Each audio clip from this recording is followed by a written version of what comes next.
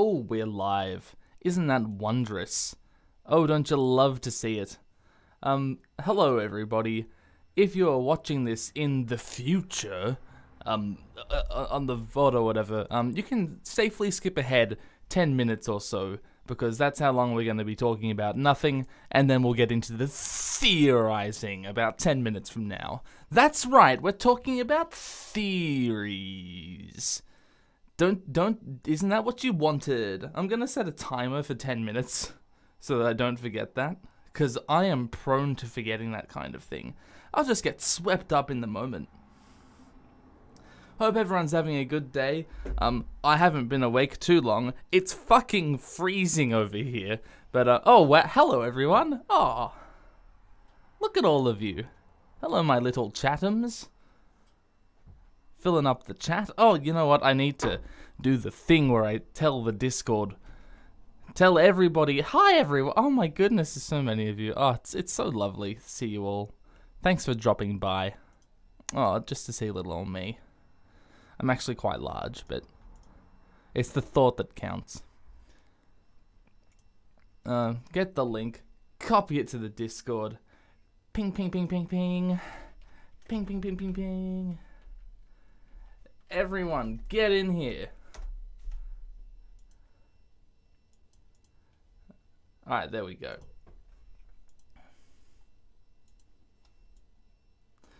So, we're going to be talking about ice and fire theories today. That is what's happening. That's the thing that's occurring today. If you were here to listen if you're here to think about the Dragon Show, don't. That's not what's happening here. We're talking about the Fat Man books. Some people submitted theories that fit into both canons. I'm sure some of those will slip through the cracks, but I plan on talking about them mostly separately. We'll do them at the very, very end. Yes. Okie dokie. Maybe 10 minutes was a bit of an overestimation, but I've said it now, so... Oh, we just got an alert. That's funny. I have subscriptions turned on for alerts. I said 10 minutes at the start, so I guess we're hanging out for 10 minutes. Yes, I have a spreadsheet, a big fucking spreadsheet, and those are the appropriate words to describe it. This thing has over 600 submissions in it. So that's what I've been dealing with of late, while also writing videos, and I do other stuff with my life as well, believe it or not. So this has been a great usage of my limited resources. It's been great. I was thinking for so long about how to do this, like what order to do all of these in. You know, do I do them by category? Am I going to talk about them by character? Am I gonna, you know, try and make some rhyme or reason to this? And the answer is no. I'm not gonna do any of those things. I'm just gonna pick theories out of, basically out of a hat. I'm just gonna scroll along until I see something that I think, ah, yes, let's talk about that. And look, there's not much we can do about that. Oh, someone super chatted already. Why would you do that? But thank you. Yes, the Fat Man books are much better than Dragon's Show. How long will I stream? I said the last one was going to go for 3 hours, and that was a lie. I'd like for this one to go for 3 hours too. I've got other things to do with my day, and in about 3 hours time, as far as I'm aware, Europe should be going to sleep. Pimp my Twitter? I don't know if there's a need for that. I mean, you can follow me on Twitter if you want to. It's not the biggest deal. It's just a little Twitter account. You stopped watching Electra on the Jacobites to watch this. Hopefully you can continue watching that. That sounds interesting. All right. Yeah. So the submissions have been just flooding in recently. I think before I made the first season 6 video, there were like 200 650 something around there. Yeah, it's over 600 now. So thanks everyone.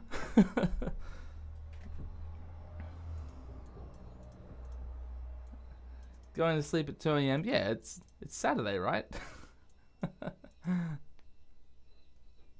Look, I try to make things as best as possible for an international audience, but the best time to stream is literally 2 a.m. for me, and that's like to start the streaming. So I'd be going from 2 a.m. till 6 a.m. and it's like what? No, no, I'm not doing that. Not right now.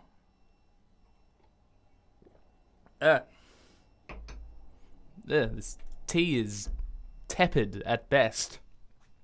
Ugh. All right. You've been enjoying the you know, the videos I've been doing of late and such? I hope so. I've been enjoying them. They've been doing super well. Thanks everyone for watching them. It's been great. Say the line. I might do that at some point. When I piss take review the books, it doesn't really work like that, does it?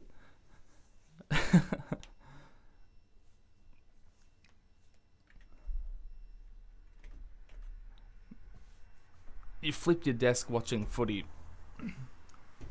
Don't know if many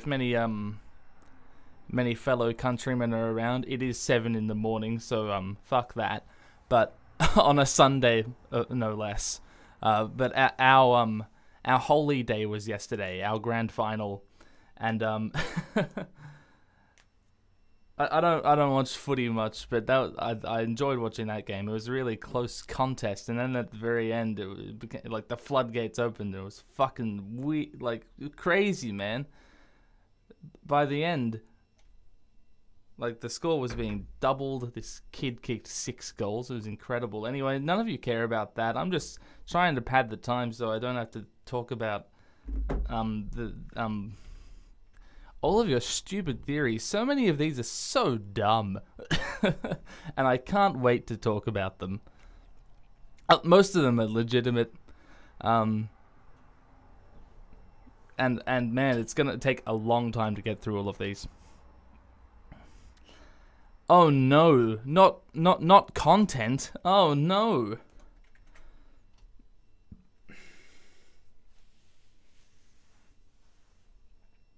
The Piss Maestro. He's obsessed with that name these days, aren't you, Simcoe?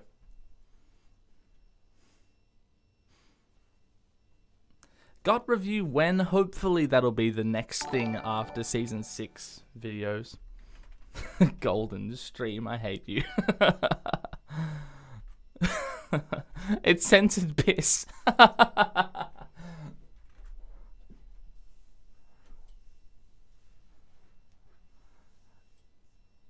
You think Ned is Ned? I don't know, man.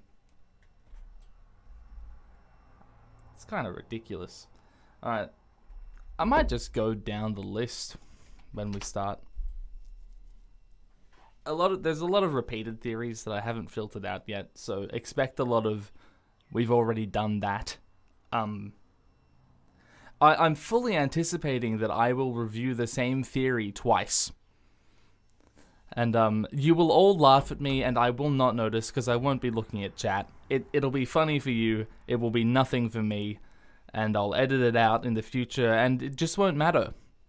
Right? Your entertainment doesn't matter to me. This is about the theories, everybody. Hey, who's typing in German in the chat? None of that.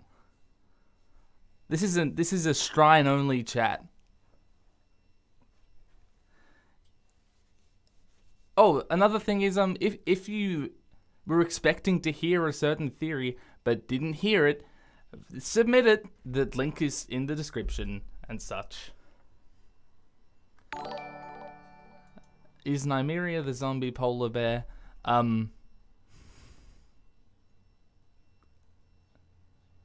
No. So the thing with that is that we want a zombie polar bear, goddammit. And see, they said that they were pushing the producers to put a zombie polar bear in for several years at that point. But how would that have fit into any of the previous seasons?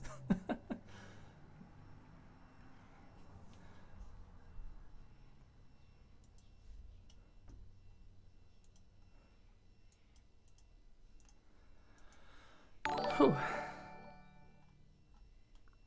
No Germans allowed. Oh, come on, man. Too many in this Discord. Look, if you think that we need some more people in the Discord to balance out the abundance of Germans, I don't know why so many German people are attracted to my Discord server.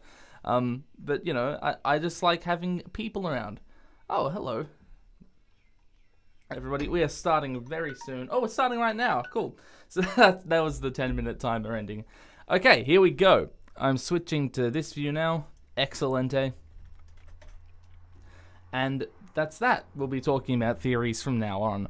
The first submission I received, this was almost 2 months ago that I started these submissions, was by someone called Boots the White, who submitted Gerion Lannister is the Shrouded Lord. So this is a reference, well, it's a theory concerning, I think it's Tyrion 3, A Dance with Dragons, where they're sailing through the Sorrows. And, you know, the thing happens, and people start getting grayscale, and there's these weird, it's weird, and then Tyrion doesn't get grayscale. The Shrouded Lord spares him. The Shrouded Lord being this mystical figure that is supposedly, like, you know, dishes out the grayscale, is in charge of all the spooky shit going on in the Sorrows. And people think, well, hang on. Why is it that Tyrion didn't get grayscale, but, you know, Jon Connington did? And there are a few explanations that people come up with. One of them is that Tyrion is a Targaryen, and Targaryens tend not to get sick. And so that's why he didn't get grayscale. If you know me, you know I'm not inclined towards that theory. Now, Gerion Lannister being the Shrouded Lord, it's one I've had to grapple with a little bit, but I do not hate this theory in any regard. I think it's actually quite good to bring Gerion Lannister back into the fold like that, give him some purpose throughout. I think there's an Alt Shift X video on this as well. Give him some role in the story, even if I don't think this will be confirmed, by the way. That's the thing that this axial plotting of theories doesn't capture, is whether or not I think it'll ever actually come up again, because I don't think this will. I don't think we'll ever find out that Gerion Lannister is the Shrouded Lord.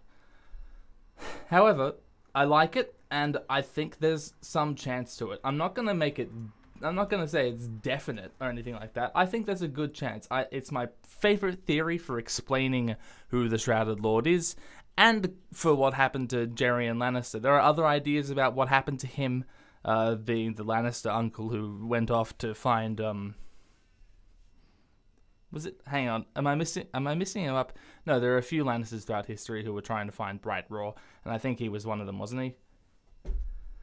Yeah. Okay, so, yeah, that's that one. Gerion Lannister, Shrouded Lord, not terrible. Not awful. The second one I received, also from Boots, is, Jojen paste. Everyone loves Jojen paste, just like Grandma used to make. If you're unfamiliar, this is, I think most people are familiar, this is the idea that in the Three-Eyed Crow's cave, the weirwood paste that's blood red that Bran eats is actually Jojen. And there's a lot of links throughout the story between cannibalism and awakening deep powers within oneself. And references to cannibalism and power are rife throughout the story. The Rat King is probably the closest example linking those two things, that cannibalism, eating one's kin, one's friends, is a way of, you know, becoming powerful. So I think it's a very George R.R. Martin thing to have written. I just said the guy's full name. It's a very Gurm thing to write, and it explains where the fuck Jojen went throughout those chapters. It explains what the hell the paste was. I think there's a very high likelihood, and I am quite fond of the theory. I think it's a great one. There it is. There's Jojen paste. Okay, now I've got something a lot less workable. We've got, also from Boots, we're going through all of Boots' first. We've got Ned wasn't executed. Now, this isn't Ned was executed and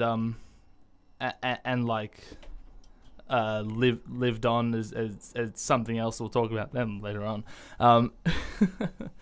So this one is Cope, firstly. I think more it's tinfoil, actually, that Ned wasn't executed, because no one actually believed this. Ned Stark is dead, man. And his death is quite important to the logic of the story. But this theory is that Varys paid the faceless men in his place, so they had a faceless man executed instead of Ned Stark. I don't see the point of that, especially because so this idea says that Varys says Ned is a useful pawn to help him against Littlefinger. But then, well, why don't we ever hear from Ned ever again, even though we follow Varys around for a little bit? No. I almost kind of just want to get rid of this one altogether. It's not even really worth having on the field, but we'll just put it over here. Yeah, no. Ned dying is super important. Oh boy. Now the next one is gonna ruffle some feathers. It's time to talk about some parentage. Is everyone ready to talk about Rhaegar, Lyanna, and who their baby is? I'm just gonna start with, of course, the obvious theory we have in the canon, and that's R plus L equals J. I don't think this one needs any introduction. It's canon in the show. We all saw it happen, and so people are like, okay, well, that's that then. So there you go. Oh god, I really need to not look at chat, isn't that right? Okay, so R plus L equals J. A big question throughout. Actually, it's not even that big, but it comes up is, it's kind of integral to Jon's character, but a lot of things are integral to Jon's character is, who's me fucking mum? And here's your answer, Jon. It's Lyanna Stark. And your dad's not Ned. Well, he is your dad, but he's not your baby daddy. So there are a few interpretations of R plus L equals J, I'll be frank. And by that I mean ways in which Rhaegar and Lyanna interacted with one another. Some people think it's like a star-crossed lovers type of, they were destined to bring forth the savior, and they eloped out of love and a desire to save the world. And another interpretation puts it as a 24-year-old man manipulated a teenage girl into running away with him, cheating on his wife, and and making a baby. So there's a lot to be said about this one. For the most part, we'll talk about other Tower of Joy stuff later on. We'll get to all of that. But R plus L equals J seems pretty likely. And it's good. There are over the years, people have poked holes in this idea. And a lot of those ideas have to do with other people, basically. Why doesn't Ned ever think of Rhaegar? Why does Ned's relationship with Jon, in spite of remaining so static, influence his decisions in King's Landing, if this is true? Is kind of a suggestion put forward through how he behaves after he relives the Tower of Joy in his dreams. And I think that those holes are worth poking. I think they're worth looking into. I also think that at a certain point, this story, as trope-averse as it is, still needs to fall into tropes to twist them. So there's this idea that because Jon is the son of Rhaegar and Lyanna, that he's, they've been secretly married, and he's the secret heir to the throne, and he's the chosen one, and he's going to save everything and become king. And I don't know if too many people actually believe that. I think a lot of people are clued in to the way that George writes not being all that tied up in a neat little package. I think this is probably true, and I know that may surprise a few people. I also don't hate it at all. I quite like it. And then the nitty-gritty. Then the details of the relationship. That's where I start disagreeing with a lot of people. I do not think Rhaegar was the coolest guy. And I think... Now, do I think that... That's interesting. Do I think that because Gurm wants me to think that, or is that just me projecting my ideas about the kind of person Rhaegar would be in our real world onto him as a fictional character? Now, that might be a bit too much for this particular discussion. People are throwing around the stupidest ideas in chat. Why would I ever look there? So yeah, that's R plus L equals J. It's look, let's be honest, it's probably true, and it's not bad. Okay? Sorry everyone. We'll talk about other ideas as well. I love talking about other ideas. And we'll get into those. There are some of them I also don't hate as well.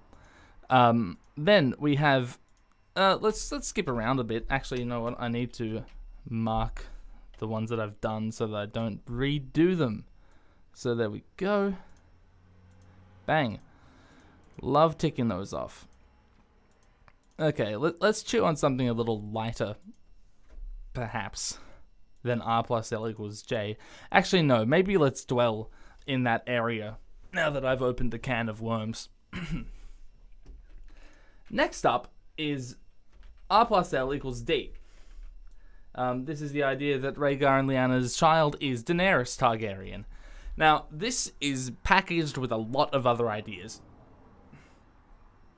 Typically, that Jon is Jon has to be the child of another coupling, or sometimes people say that both Daenerys and Jon are Rhaegar and Lyanna's children, which is, actually, you know what, I'll just put that on the board to start off with. We've got R plus L equals D plus J, and I'm just gonna put that down where it belongs. There we go.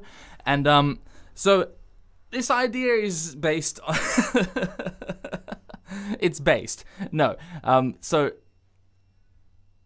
people think that Daenerys' past is pretty wacky, and I don't think they're wrong to think that. I think that Daenerys, there's something strange going on there about the things she thinks about her childhood, the things she thinks about her identity, and the way that she's introduced to us in the story.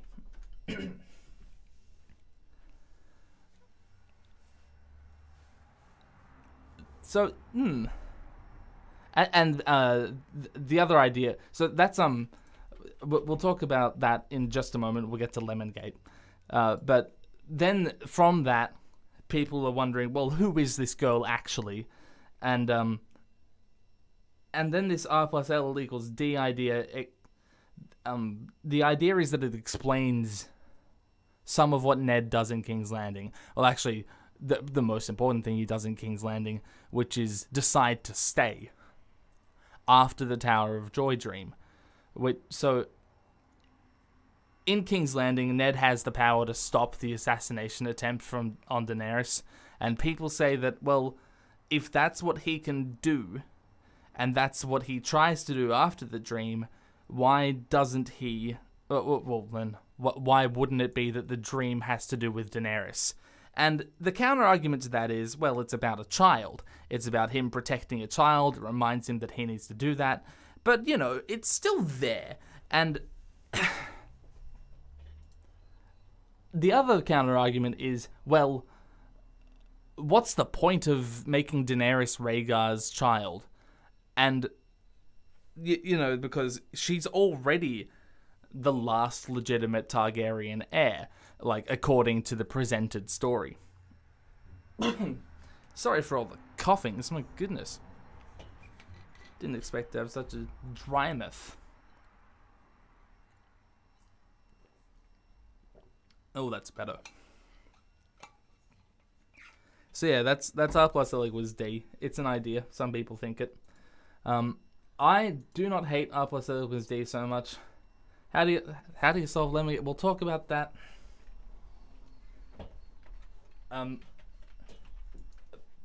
But for now, R plus L equals D. I do not hate it at all. I just don't think that there's too much of a possibility. I'm actually going to put it not so much lower on the love it scale. I really like the idea that what do I like about it? It's interesting, isn't it? I don't have COVID. Never.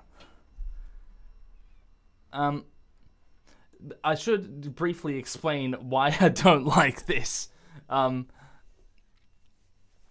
First of all, it makes Daenerys and Jon siblings, and we know that. I'm pretty sure Germ has said that Daenerys was born 9 months after Jon. So I think people have crunched the numbers and figured there is a way for Lyanna to have had 2 babies in the Tower of Joy, one conceived at Harrenhal, one conceived later on. And you know, it's like I don't see the point.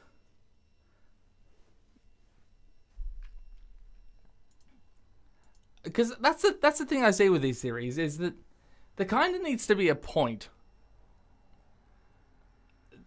Goem does put a lot of pointless shit into his books, and that's good. That's good fun. I'm dying on stream. The way that all entertainers want to go out. Dying live on stage. Yeah. I do not like it because I've never seen a compelling point for why I should like it, firstly.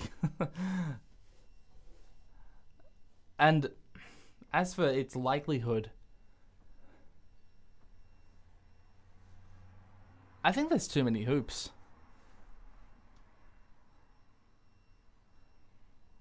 The other thing is that we can't forget that the show does exist. And, like, I know that that's a problem for a lot of people. But there it is. It exists. I'm very sorry to remind you of that. But in the show, 100% R plus L equals J.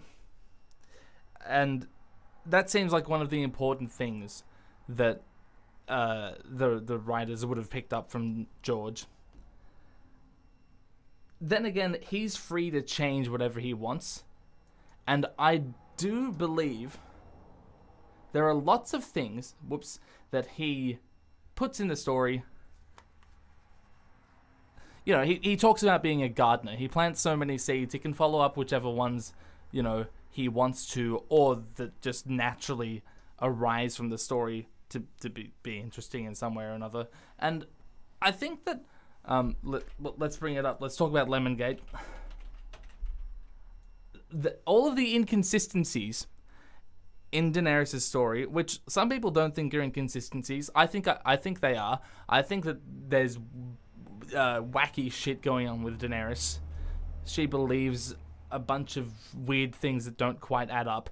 Mainly, the most egregious thing people bring up is that she remembers a lemon tree at the house with the red door that she thinks is in Bravos.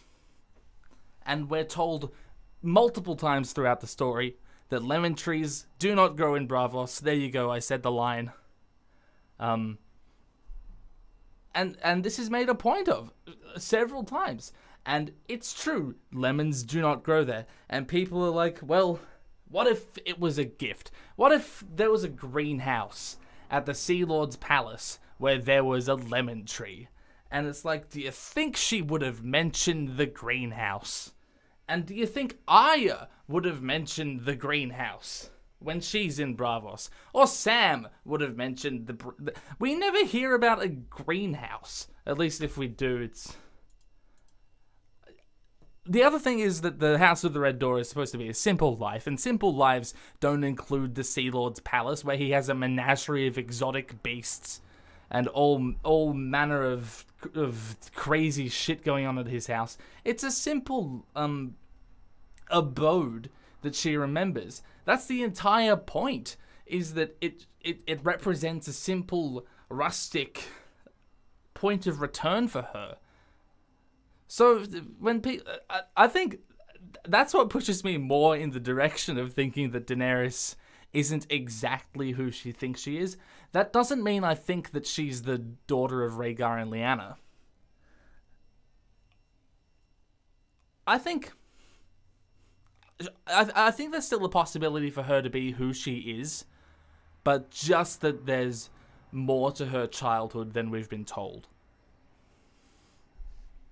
I think that Lemongate is true. Because it is. Throughout the story, we are told multiple times that lemon trees do not grow there, and yet she remembers a lemon tree in a place that she thinks was in Bravos. And that's just... You can't reconcile that. She remembers a lot of things that don't make sense with what else we know about the story. I think that it's... Basically, especially given with how many times she's told to remember who she is and to look back and yeah, I think add all those things up, mix them together, put it in the oven on high for 25 minutes. High isn't the setting on my oven.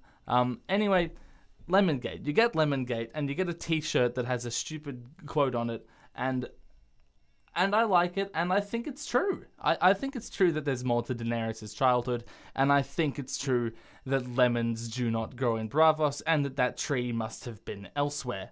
Now, so the implication there is like, well, you know, where was the tree? The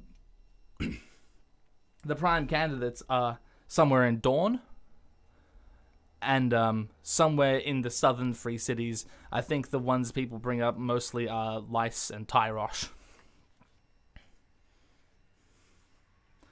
And they're all wrong. It's actually on Skagos.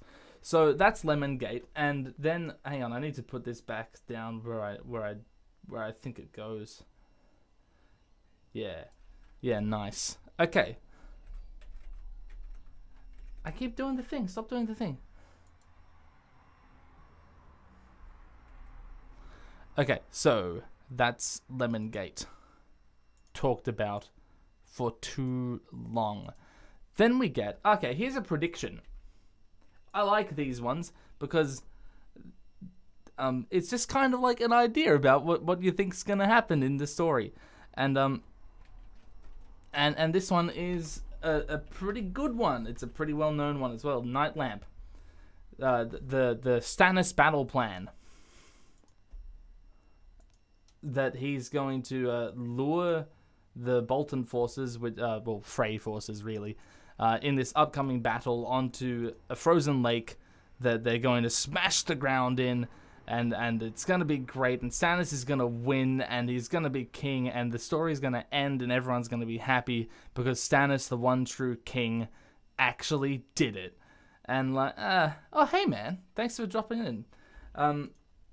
Yeah, Night Lamp. It's where does this one come from? I know that I'm pretty sure there's a really lengthy Cantus treatise on Night Lamp. I'm not sure if that's where it came from. I think it is though.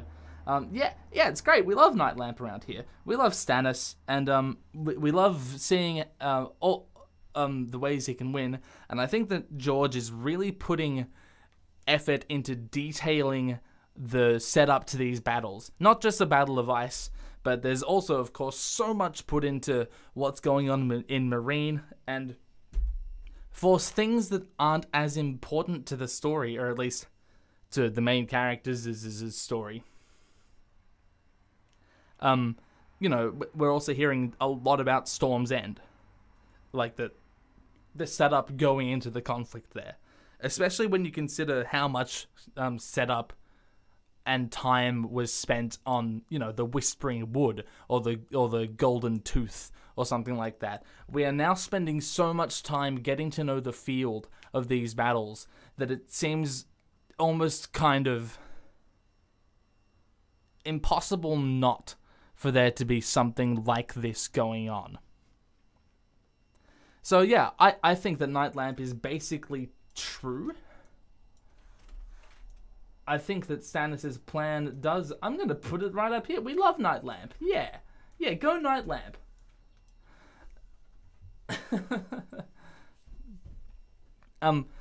But I don't think it's going to go as entirely planned for Stannis. I don't think that everything's going to work out peaches for him. Oh, that's kind of a pun. I didn't even... Okay, so that's Night Lamp. And then, I don't think I received anyone talking about what he's going to do with Theon. Or maybe I did. But yeah, there's this idea that, to appease the Queen's men, Stannis needs to execute Theon, but executing Theon is a really stupid thing to do because he's the heir to the Iron Islands. He needs to trade with Glover, with the Ironborn to receive the Glover hostages. There's just so much going on that killing Theon would kind of ruin. And so doing that isn't something he wants to do. So Theon looks like an old man. Arnulf Karstark looks like an old man. He betrayed Stannis, and I think it was him at least. And fake-out executions are all over the Northern plot. So I think that seems kind of likely. Actually, I'm just going to put that down here. Stannis executes Arnulf. I'm not even going to write the rest of it in. Yeah, it's good, and it seems kind of true. It's harder to be certain about that one than Night Lamp, just because there's less going into it. I think that Stannis executing Theon, that's not how Theon's story ends, but I think that Stannis does need to kill someone. There's no phone or microwave on. I live by a road. That might be what you're hearing. Ooh.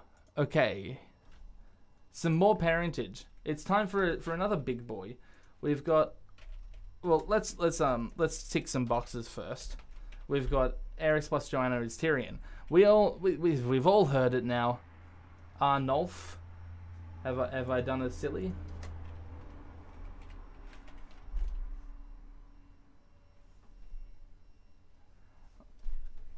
Okay, whoops. So this one is Tyrion Targaryen. This is Tyrion is the son of Aerys and Joanna, and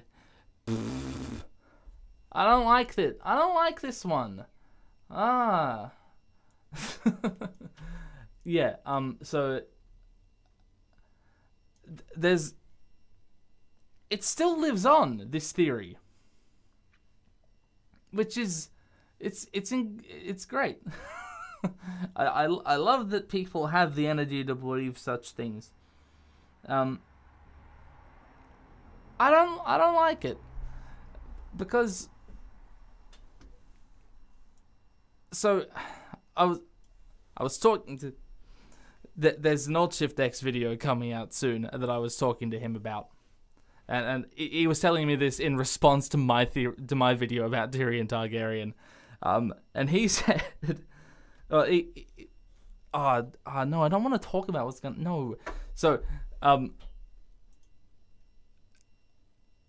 I don't like it because of what it does to Tyrion's relationship with Tywin, and he pointed out to me that hey, Tywin is still Tyrion's dad, like how Ned is still Jon's dad, right? And Yeah, true. That the things that Tywin truly hates about Tyrion, aside from his deformity, are things that Tywin's doing led to Tyrion doing as well. I went into the timeline of this and he came to a completely different conclusion than I did. But I just do not see how Aerys impregnating Joanna works with the timeline, because Tywin merely threatened to resign and then didn't when Aerys said, no, don't do that. We also don't know very much about this area. Like, the World of Ice and Fire makes a point of Aerys turning Rhaella's ladies-in-waiting into whores, so what's the point of that if there's nothing to it? So I get it. You know what? I'm gonna put, like, I don't think it's no way. I think there's way, but I do hate it. What I hate a lot less is this: A plus J plus T equals T. Now, I think that this is even less likely, but I like it a lot more. Maybe somewhere up here. Yeah, let's put it there. Okay, and then just for clarity, I'm gonna put T plus just canon. Tywin plus Joanna is Tyrion. So that's the one I think is most true, and it's the one that I like the most as well. So A plus J plus T equals T is the Chimera theory that Tyrion is a fused. What was it? The heteropaternal superfecundation thing where Aerys impregnated Joanna, Tywin impregnated Joanna, and then those what do you call them? Are they zygotes? No, it's after they're zygotes.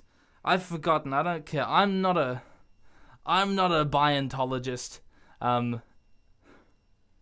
Yeah, they fuse together, and that becomes Tyrion, and that's why he's got all this duality to him and such. And that's a lot more fun to me, and I like it. Let's put it up there, actually. Yeah, it's good. But then we've got the real kicker. Twin Targs. We've got Aerys and Joanna is Jaime and Cersei. Now, the timeline elaborates a lot less on what happens around here. So there's a lot less to go on. Which means that it's probably not... It's embryo. That's the... Thanks, everyone. Yep. Cool. Great. Thank you. Yeah,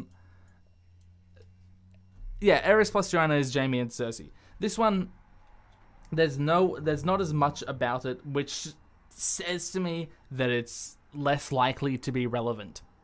However, let's just delve into what it means. Aerys plus Joanna being Jaime and Cersei works for me in a lot of those. What am I talking about? Like narratively reflective ways that Aerys and Joanna equals Tyrion does for a lot of people. Oh, I should specify that Tyrion riding a dragon is not off the table, and in fact I think is quite likely. And I don't hate it. I think that's fine. Yep. Yep, sure. So I don't think you have to be a Targaryen to be a dragon rider. But we'll talk about that later. Aerys and Joanna and Cersei. So, the Jaime and Cersei. Whoopsie doopsie. I really love the idea that Robert was so hell-bent on getting rid of every Targaryen that he, like every potential threat, heir to the throne or whatever, that he completely failed to miss the three full incest babies running around as his children. I think that's funny. I also look, so people think that Tyrion's fascination with dragons is evidence in favor of him being a Targaryen. I think that I don't think that. I think that dragons are cool and you can like them without being a Targaryen. And that's also true for fire. Fire is fun to look at, but Cersei really likes looking at fire. It's kind of scary, and Targaryens also like looking at fire. So there's that. Then you also get the twincest, with like the craziest thing about the Lannister siblings. Jaime and Cersei do incest all the time, and like I feel like we should talk about this a bit more, guys. It's a bit concerning that they do this, and like so there's plenty of reasons in the story for how they came to doing that. And a lot of it is Tywin based. But we should not discount that the notion of sibling incest, reproduction, gross, is heavily associated with Targaryens in the story. I think that this is all like connective tissue, circumstantial evidence that holds basically as much water as the Tyrion Targ theory, but I like it a lot more. I'm gonna put it at, like basically here.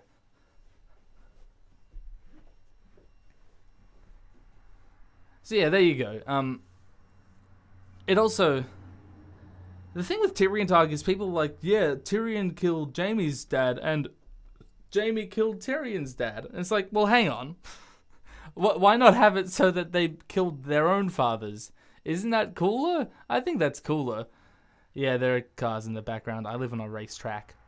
The Grand Prix qualifiers were last night. It was awful. Then yeah.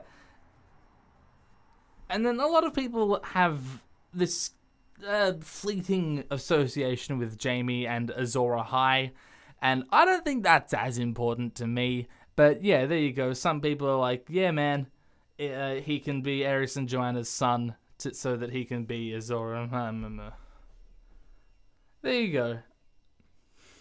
Yeah, it also means that Tyrion is Tywin's only child, which I think suits quite well that the child he hates the most, the child that reflects him probably the most clearly. All of his children reflect him, don't get me wrong, that's how being a parent works. But I think that's quite resonant for me in the story. And of course, things being resonant for me doesn't mean that they're likely, it just means that I like them. And that's why this theory is up here. I really like it, but I don't think it's very likely, which is unfortunate. I think the most likely turnout is that they're all Tywins. Unfortunate. I'm sorry. I also quite like Jaime Azor Ahai, but we'll talk about Azor Ahai. Should we talk about that now? Can I be fucked talking about that at this moment? Or are we going to talk about something a little crazier? Oh, you know what? A lot of people submitted this to me. A lot of people submitted... how am I going to write? I'm going to write Littlefinger plus Slicer equals Sweet Robin. A lot of people submitted that to me, and I thought that was funny, because this is my first video, like, and I'm pretty... So I think a lot of people just haven't seen that video and don't know my thoughts on this already. I love this theory, and I think it's quite likely. Yep, I'm quite into this one. Yeah. Woo! Yeah, that's the other thing. Again, I talked about earlier how this plotting of theories doesn't take into account the likelihood of them being revealed. I think that most of the things we've talked about probably won't be revealed. Especially the Lannister parentage ones. obviously Night Lamp or Stannis executing Arnulf or Tyrion riding a dragon, that stuff will either happen or not happen.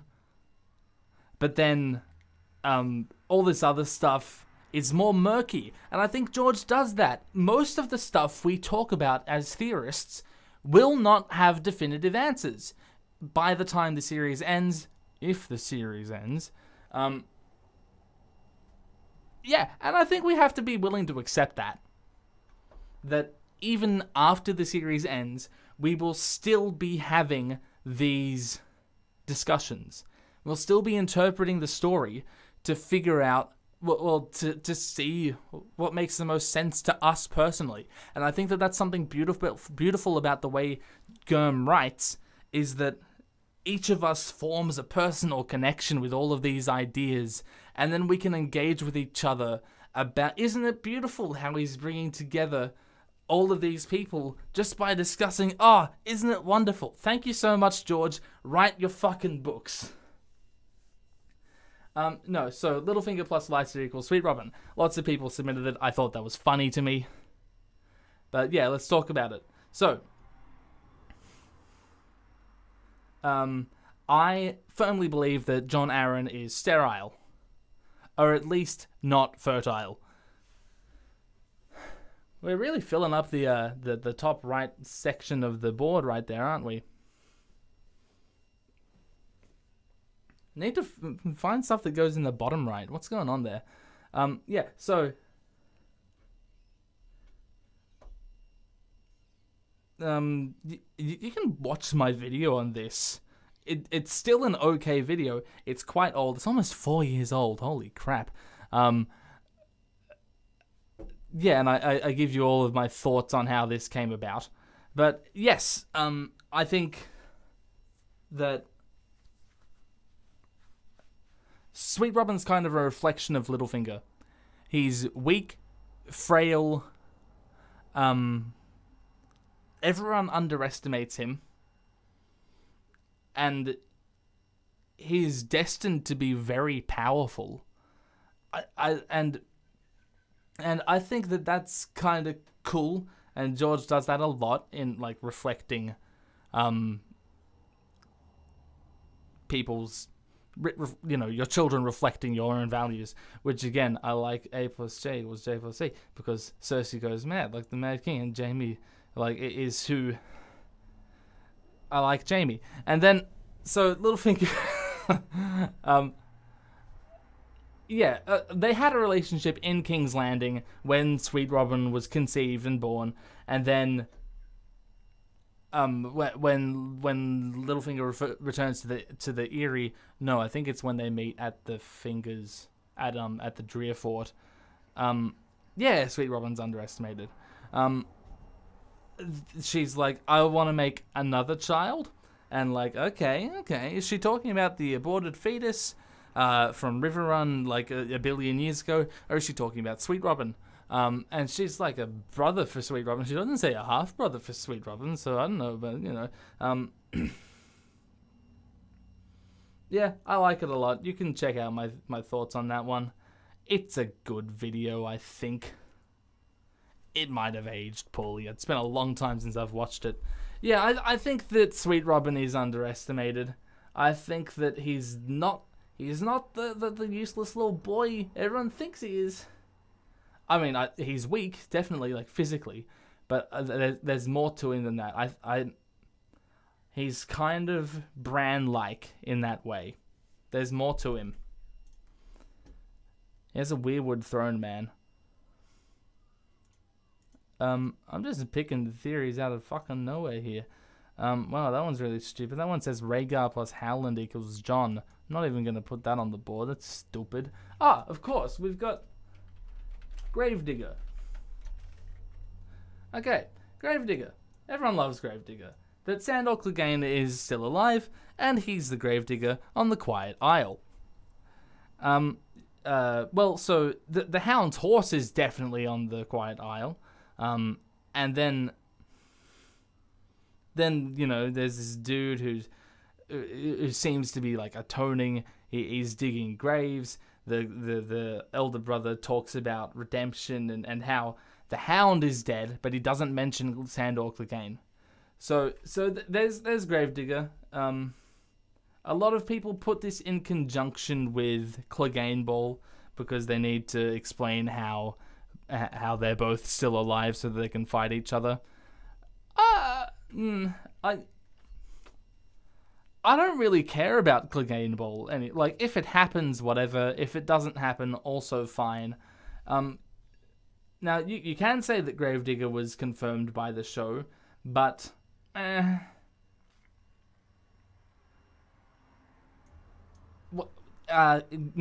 of.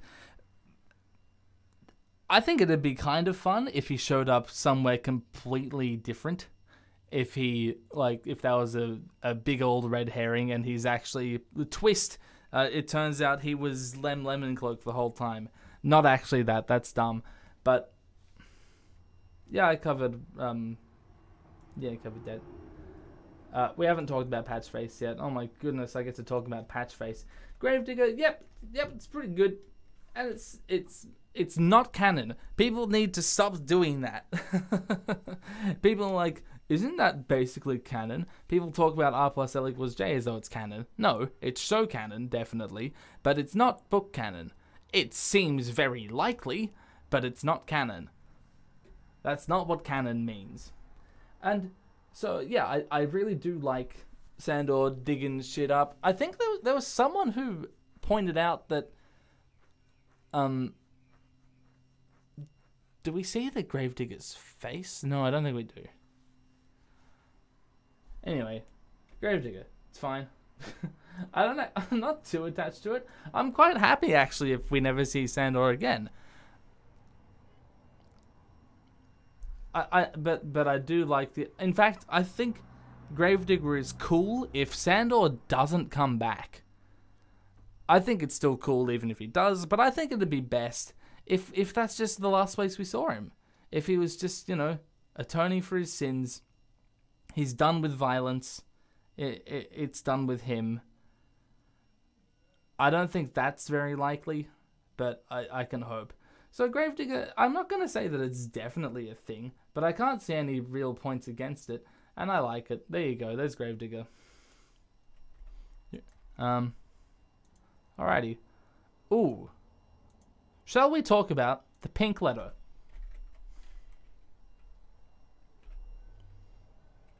I think we shall. So we've got the pink letter. We're going to have to go through a lot of things here. So we've got Brienne being the descendant of Dunk, I think, is canon. I'm pretty sure that is, like, a Gomes said, yeah, that's a thing. What beeping are you talking about? I don't hear any beeping. I'll have to check that out on the VOD. Okay, so pink letter. There's no microwave. I don't know what you people are talking about.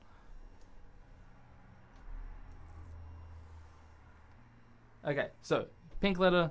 We're gonna start with Ramsay. The story as presented is that this letter comes from Ramsay Bolton. Yeah, there are like 30 pink letter theories. We're gonna talk about like 6 of them, I guess. The letter itself isn't pink. It's just sealed with a, the pink of House Bolton. I'm gonna close chat now. You're very distracting. Yeah, so the pink letter, hang on, I've got one adjustment to make. Excuse me. Stop doing that. There you go, the pink letter. Written by Ramsay. I don't think it was written by Ramsay. I don't think that at all. I think you're being, I think he's messing with you. Yeah, something as... I think it requires more digging into than just accepting that Ramsay did it, because we receive other letters from Ramsay throughout the story, and this doesn't bear much of a resemblance to any of them. So there you go. There's that one. At least, if it is Ramsay, there's something going on. I think needs to be accepted.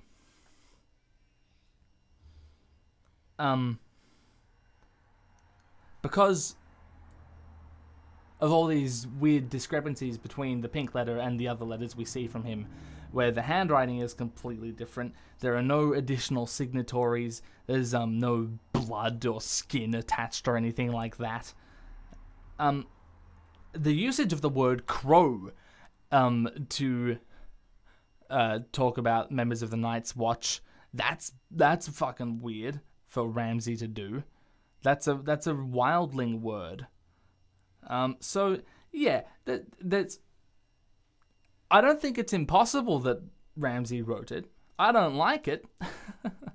Yeah, I don't think it's impossible. Maybe no, I don't hate it that much. I don't really care too much if Ramsay did it, but I think it's better if someone else did it. Like, could you imagine if we got Winds of Winter and it was like, yep, and everything on the story, everything on the letter is true. Stannis died off screen. Oh man, could you imagine if he did that? Oh god, we'd kill him. Then we have pink letter. Some people think, I don't know, let's say Asher. Some people think Asher wrote it. This is one like yeah, some people think this. I dislike this even more, and I don't. It's strange to me.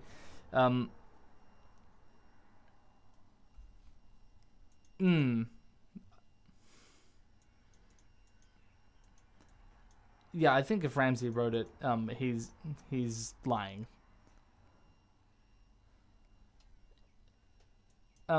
In fact, there's not too much to say about each of these. Pink letter, some people think that Barbary Dustin, is it Barbary? Hang on, Barbary Dustin wrote the pink letter, and there's something going on with her, but I don't think she wrote the pink letter.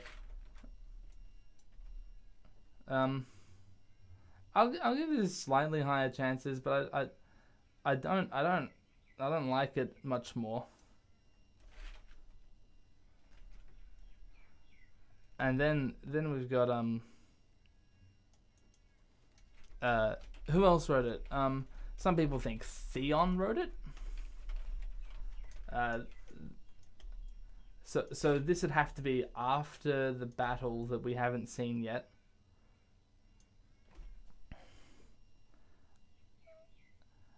Is everyone hearing these beeps? Or is it just like a few people? I'm so confused. So yeah, some people think that Theon wrote the pink letter, and I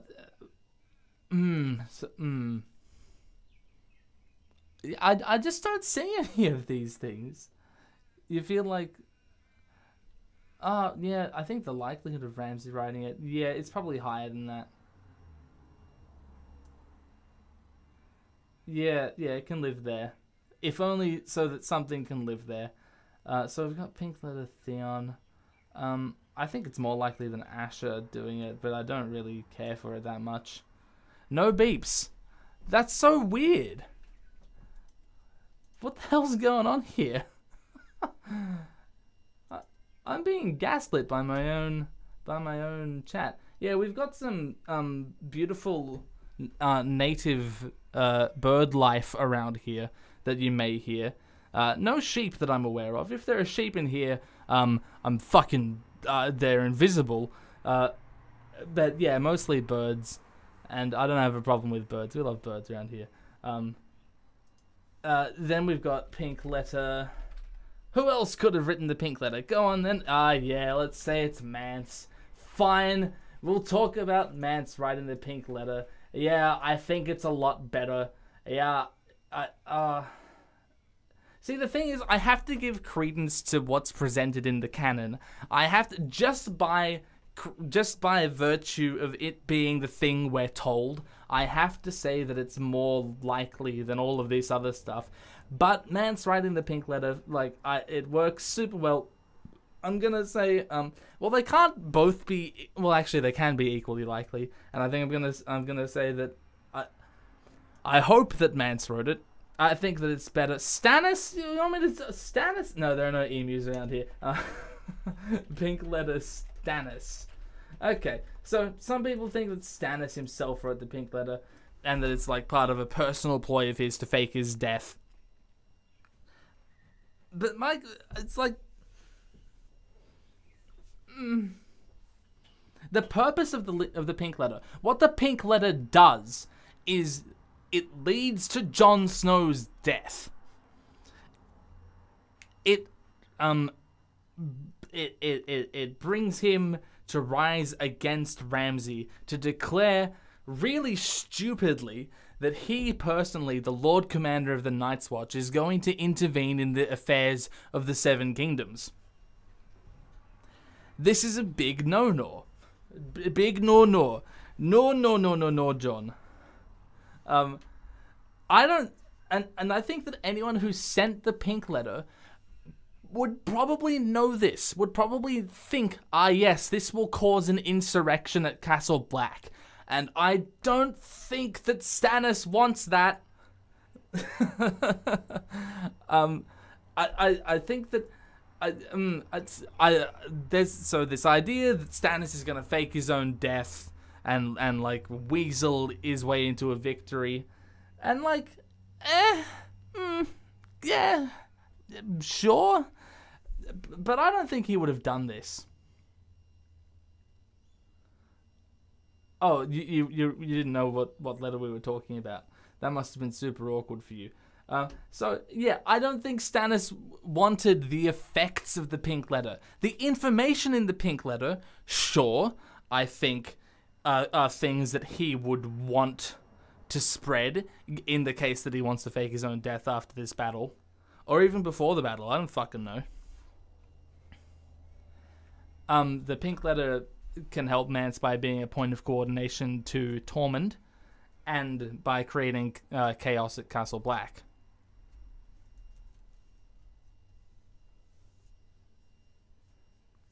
Yeah, I do not see it being Stannis. I really don't. So sorry everyone who has this headcanon that it's this big brain move by Stannis. I think if Stannis did it, it's not that great. Oh yeah, there's a theory that Melisandre did it as well. Okay, we'll talk about that. Hang on, let me say where I want this. I think it's about it's probably more likely than these, but I don't like it. I don't really like these either. Okay, and then there's the Melisandre one. This one's like, what? I think there are basically two likely candidates. I think it was Ramsay or Mance. I think that's basically what it came down to. Melisandre.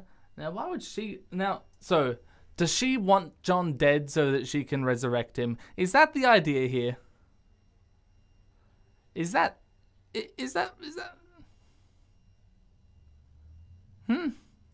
Yeah, Melisandre doesn't reasonably know a bunch of the things mentioned in the letter. So, yeah. I don't think so. Sorry for littering this corner with pink letter theories, but there's so many of them. Hang on. Whoa! I've just moved the entire world. So, yeah, no, I'm just gonna put that over here as well. Sorry about that, everyone, but it's just where they've got to go. Okay, so pink letter. Someone submitted here that Sam wrote the pink letter. I'm just gonna read out their submission. Hang on, this might be a shitpost. Yep, it's a shitpost. Don't worry about that. Okay. Here's one I prepared earlier. We've got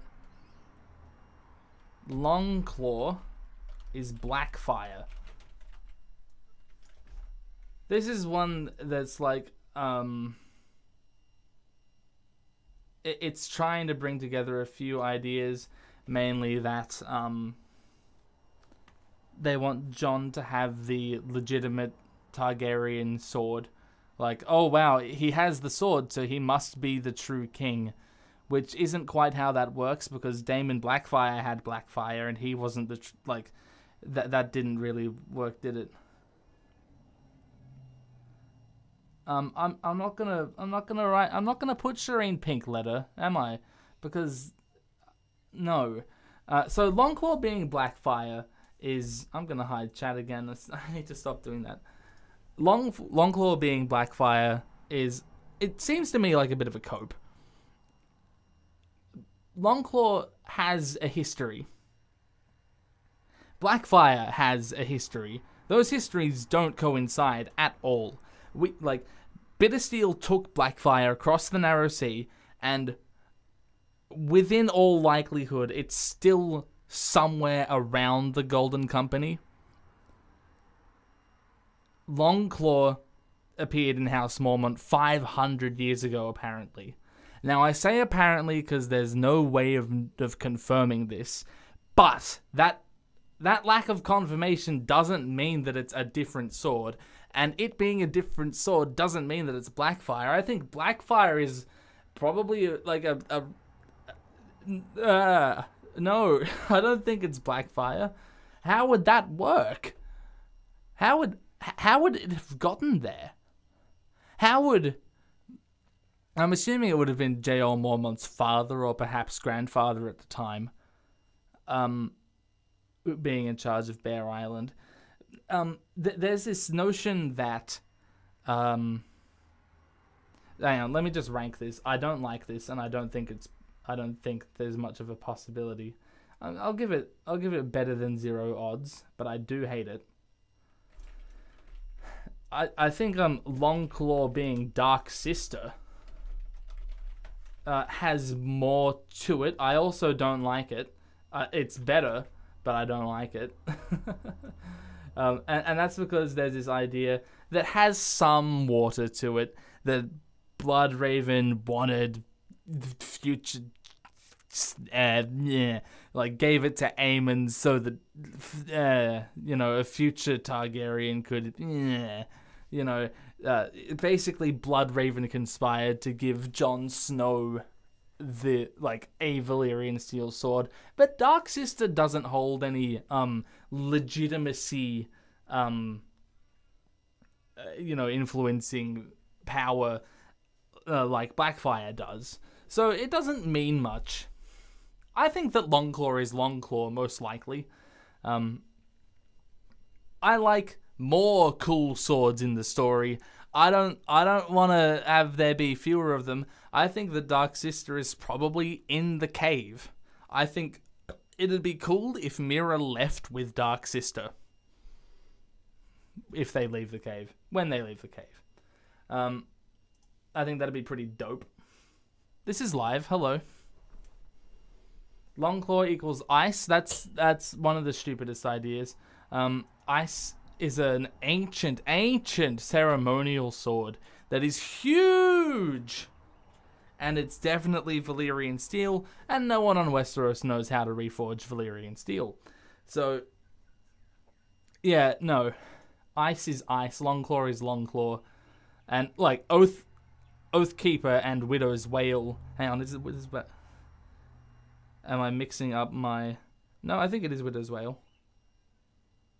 Or is that its name in the show? It's a different name in the books. I know that Joffrey's original sword is Lion's Tooth. And then there's Heart Eater. Is that just a suggestion that's made to him? Man. Gotta read the fucking books.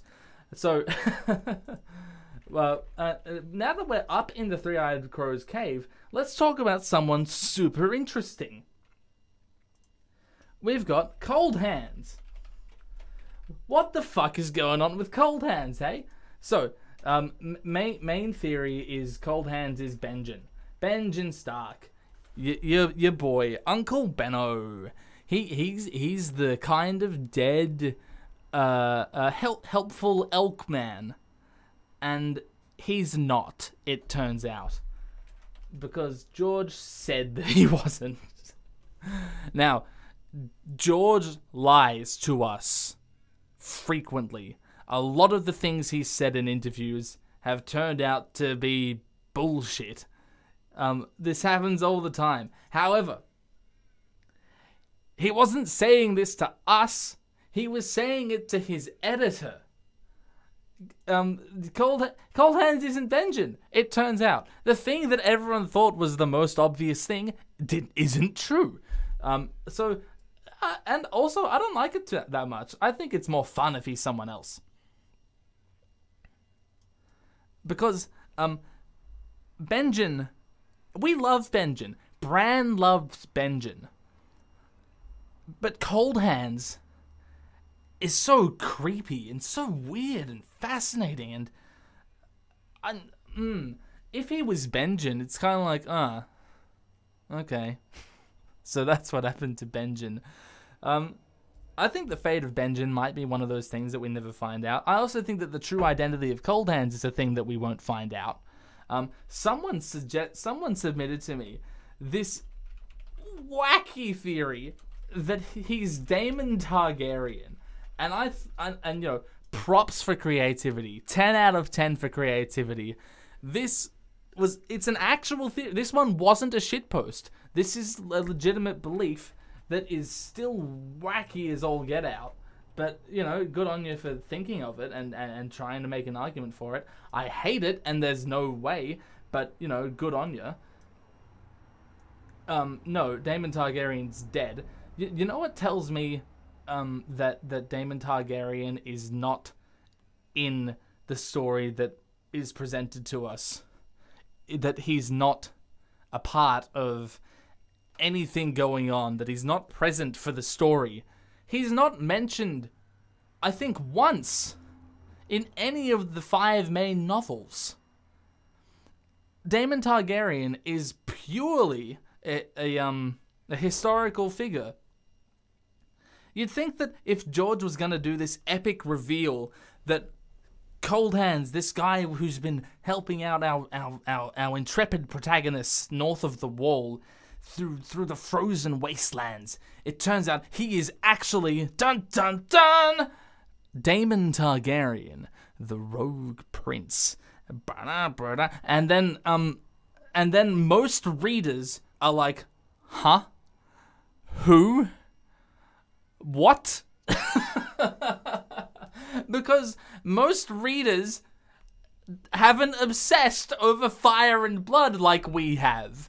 So that's not anything. I don't think Daemon Targaryen is anywhere. I think Daemon Targaryen fucking died at the God's Eye. If he didn't, he did run off to live with Nettles for the rest of his life. That'd be fun. I think that'd be cute. But no, there's one other Cold Hands theory that I would really, really, really like to share with you. I think that this one is fucking dope. We've got Cold Hands. Are you ready for this? Equals the Night's King. Now, to clarify, the Night King is a show-only character. The Blue Dude, Zombie Satan, Officer Freezy Boy. That's the Night King. The Night's King is the 13th Lord Commander of the Night's Watch, who declared himself king, married an other, so goes the story, and he was taken down by the Lord of Winterfell, who I believe was his brother named Bran Stark. So goes the story that we are told. A few times the Night's King is mentioned, I think. So, what the fuck? I don't know how much this one gets around, but man, I fucking love this thing. I love this theory. I think it's awesome. I give it, it's going to go right up the top. Not too far along to the right, because, you know, there's not too much going on. Like, there's not so much information to draw on here. No, not the Night. Rhaegar is the Night King. Cold Hands is the Night's King. So, yeah, Cold Hands being the Night's King, I think fits perfectly. Because, I believe Leaf tells Bran, or is it Mira, that he's been dead for long. And being a child of the forest, long means something different to Leaf than it does to Bran, right? Long for Bran is like the wait between breakfast and lunch. Long for Bran is the bus that didn't show up on time. Long for Leaf is centuries. At least that's my understanding of the Children of the Forest.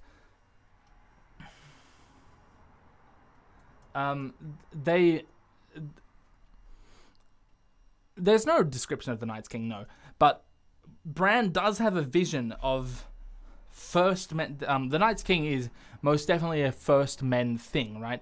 Because the idea is that all of this stuff happened long before the arrival of the Andals, and therefore there's no iron. It's all bronze, because the first men didn't work with iron.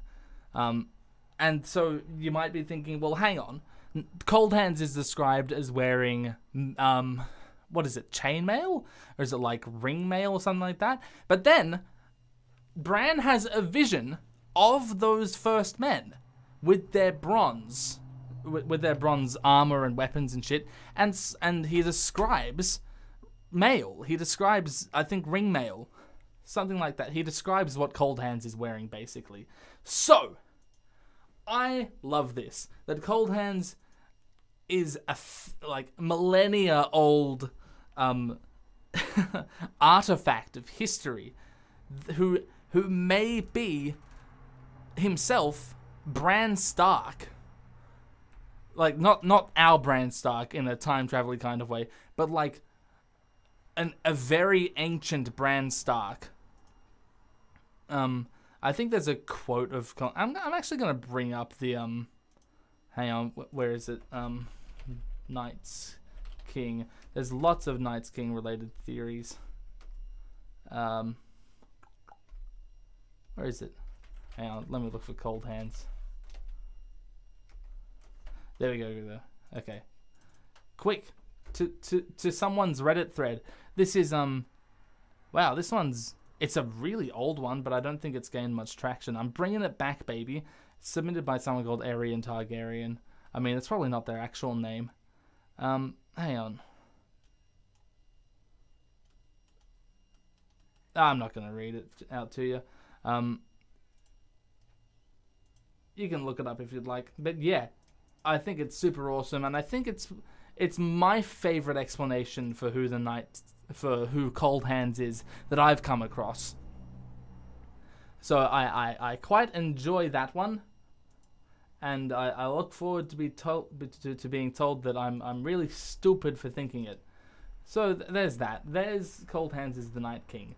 That's my surprise idea of the day for you. Now it's time to talk about young Griff. So who the fuck is young Griff? Let's start off with what Varys tells us. That young Griff is the son of Rhaegar and Elia. Let's just say young Griff. YG for young Griff. If you don't know what I'm talking about, then you haven't read the books. So, well, it's not just Varys who tells us this. It's also, Tyrion. Tyrion pieces it together, and then everyone's like, "Oh, yep, you got us." And then he fucks around with their plans. It's fun.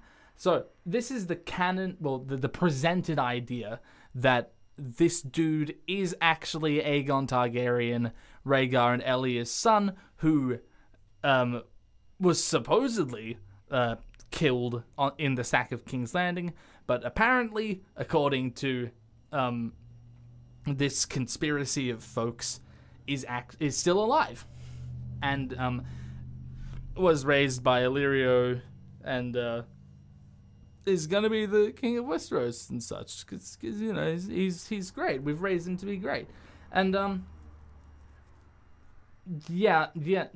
they're full of shit, aren't they?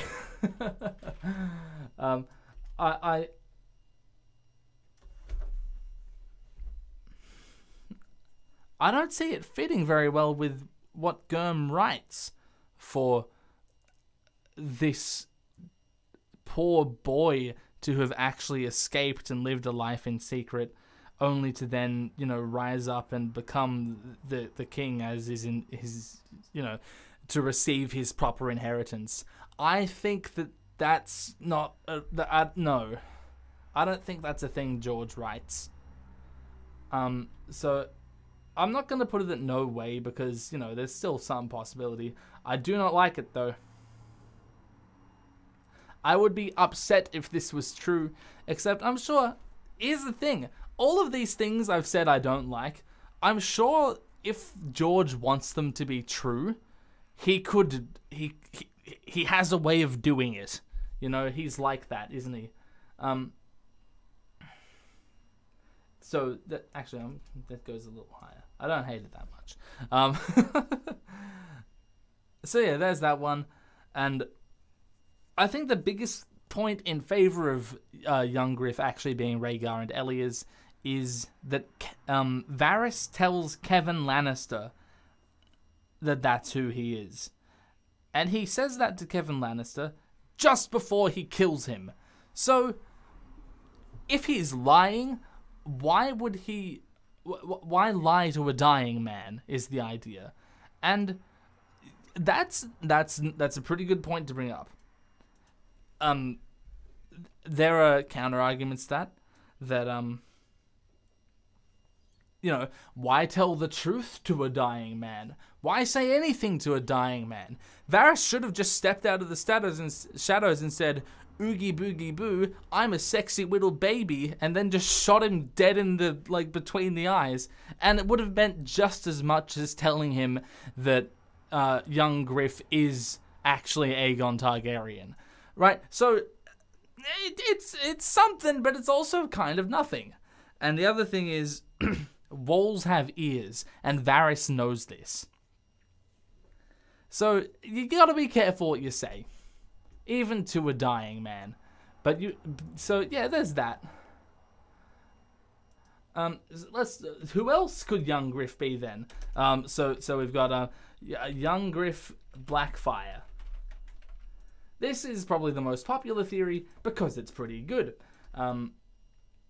It seems pretty true that this dude we've been told is a Targaryen is actually a Blackfire. Ooh boy.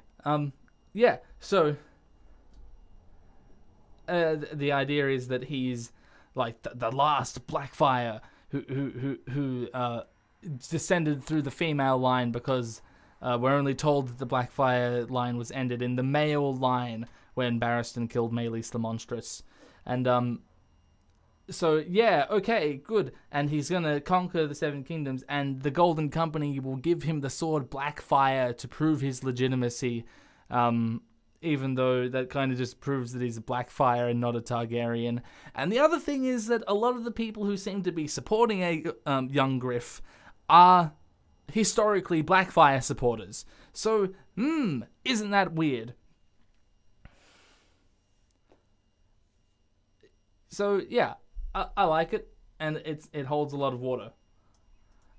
Maybe even over here. Yeah, okay, good, great. Furthermore, some people stipulate that not just young Griff is a Blackfire, but that Varys is a Blackfire. Now this one... I don't hate this one either. Let me get it out of the hate quadrant. Let me move hate over here. There you go. Hey, hang on. Whoa, I didn't think I could do that. Okay, Varys Blackfire. I do not hate it. It seems less likely that we'd ever hear more about it, but I like it. Actually, you know what? That shouldn't factor into it. However likely it is to be revealed, just how likely I think it is to be true. Yeah, Varys Blackfire. His name. Ooh, his name ends in Aris, and that's kind of Valyrian-ish. No, I don't think that's a point in its face. I think it's just a name. We know that, like, the presented story is that he grew up in Essos, so I don't think that really means much. However, he does shave his head, and you got to think, well, why is he doing that then? And, you know, this theory's answer to that is to hide the silver blonde hair, to hide the Valyrian hair, so that you know, no one pieces together that he's a Blackfire, or Valyrian at all, actually. And it also offers an explanation for him being a eunuch. even though that's one of those things that doesn't necessarily warrant an explanation. A guy can just be a eunuch. You can't just ask someone why they're a eunuch. But this one's like, well, he was gelded to prevent further procreation of the Blackfire line. And some people think that the sorcerer who did it was Bloodraven. And, well, you know, the sorcerer's voice he hears, they think that that's Bloodraven. And I think that's kind of cool. And that, like, even though it's kind of like, it's kind of wacky and there's not too much to it, yeah, I think it's cool. And it puts it higher up in my regard. Yeah. I think that's, you know, it's maybe not as likely as young Griff being a Blackfire. But I do like it. Maybe let's put it over here. And this one maybe up here. Yeah, that's good. That's good. Maybe it's not as certain as something like Jojen Pace, though, right? Okay. Then, people go a little nuts with this one as well. People think that Varys is young Griff's mother. So people think that Varys isn't actually a eunuch. Varys is a woman. And she's been lowering her voice to pose as a man so that she can infiltrate the court at King's Landing and influence politics. And it's like, okay. Then the thing is, there's nothing to discount this as far as I'm aware. We hear a lot about how feminine Varys is, but that being feminine doesn't mean you're a woman. Yeah, no, it's kind of just like I don't like it very much, but at the same time, there's nothing I can do. There's nothing I can really do to say no fucking way. Oh wow, people haven't heard this one. That's great.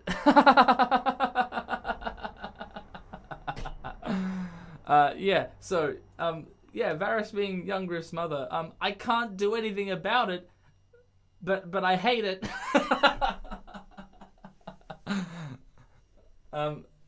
Yeah, no, I think Varys being a eunuch is fine. I don't need for him to actually be a woman who has given birth to this boy, and of course, the other end of this is that Illyrio is the father. So, do all you can to avoid picturing that. Hydration time.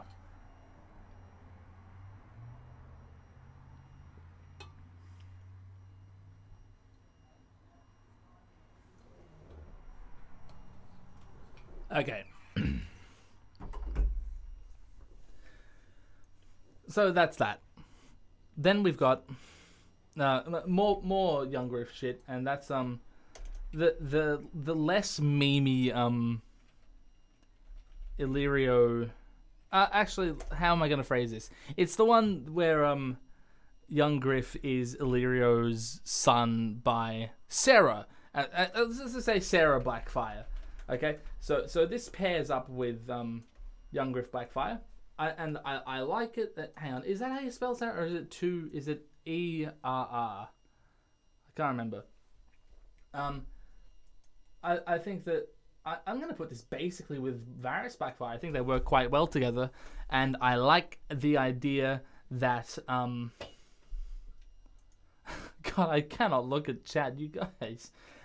So this idea is that Varys and Sarah were brother and sister, and Illyrio married Sarah, had a son, and they would like to put that son on the throne now. Okay, so that's that idea. It pairs well with everything else we've got going on. It's not as likely as just young Griff being a Blackfire they picked up along the way, but it works in conjunction with it quite well. It's emotionally resonant for me, with Illyrio pulling all these strings to put his son on the throne, like the son that he believes is that. You know, we don't hear too much about Sarah, but I mean, she's a woman who's not actually present in the story, so that's par for the course at this point. George doesn't give us too much about the women who aren't actually present in the story. in pretty much every regard, and that's a really good time to bring up Ashara. So some people think that Jon Snow is Ashara Dane's son by Ned Stark, and they no. I don't like it. I don't like it at all. No. In fact, I'm putting this down here. Get it away from me. Can I say that there's no way? I really do not think there's much of a possibility, and also I hate it. So, I think that Ned actually being Jon's father, yeah, no, I hate that, just on the face of it. So there's that.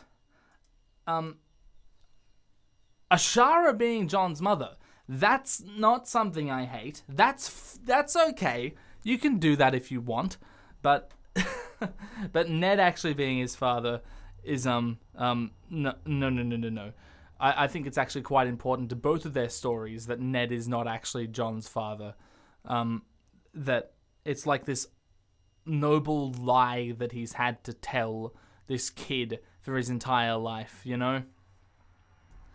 I think that if you take that away and Ned was actually like not lying about that the whole time, and he was just kind of like not telling him about his mother, and that's really all that he was doing, I think that that's just kind of a lot more shit and not as good. And so there's all this stuff that we know went down at Harrenhal, and mostly stuff that we don't know happened. And people are like, Ned and Ashara fell in love, and then there's also this notion that they eloped somehow, even though I don't see any indication in the text for anything like that. And then Jon is actually not only the legitimate heir to Winterfell, because so the idea is that they got married before Ned and Cat got married, so Ned and Cat's marriage is illegitimate, so Jon is the heir to Winterfell and also the heir to Starfall, which I don't know why people make such a big deal about being the heir to Starfall. It's a place we've never been to, and it's a place that doesn't really get talked about much in the story. People fantasize about it, they idealize it, and I don't think it's that important. I think that the notion of being Sword of the Morning, that's a thing, but being heir to Starfall, I don't see why that's important. And that brings us to Brandon and Ashara being Jon's parents. I hate this a lot less because the whole thing about young Ned is that he's a sad emo boy who's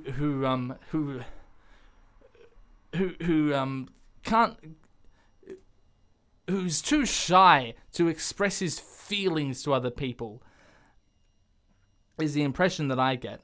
And Brandon, in stark contrast to that, do you see what I did there?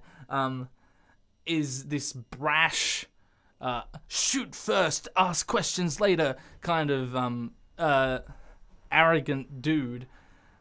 And I think that it's far more likely that someone like him would have done the deed with old Ashara over there and produced an heir, and then, well, not necessarily an heir. I still think that it's a bastard. I don't think that Ashara got married to either of them.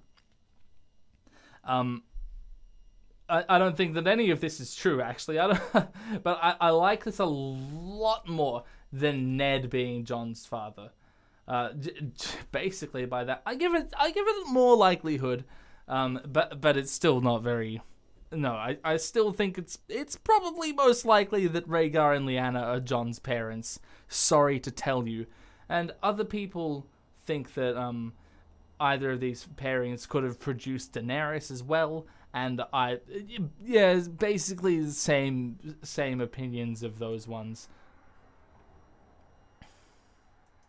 Okay, then we've got some more Ashara stuff this is stuff that I hate a lot less.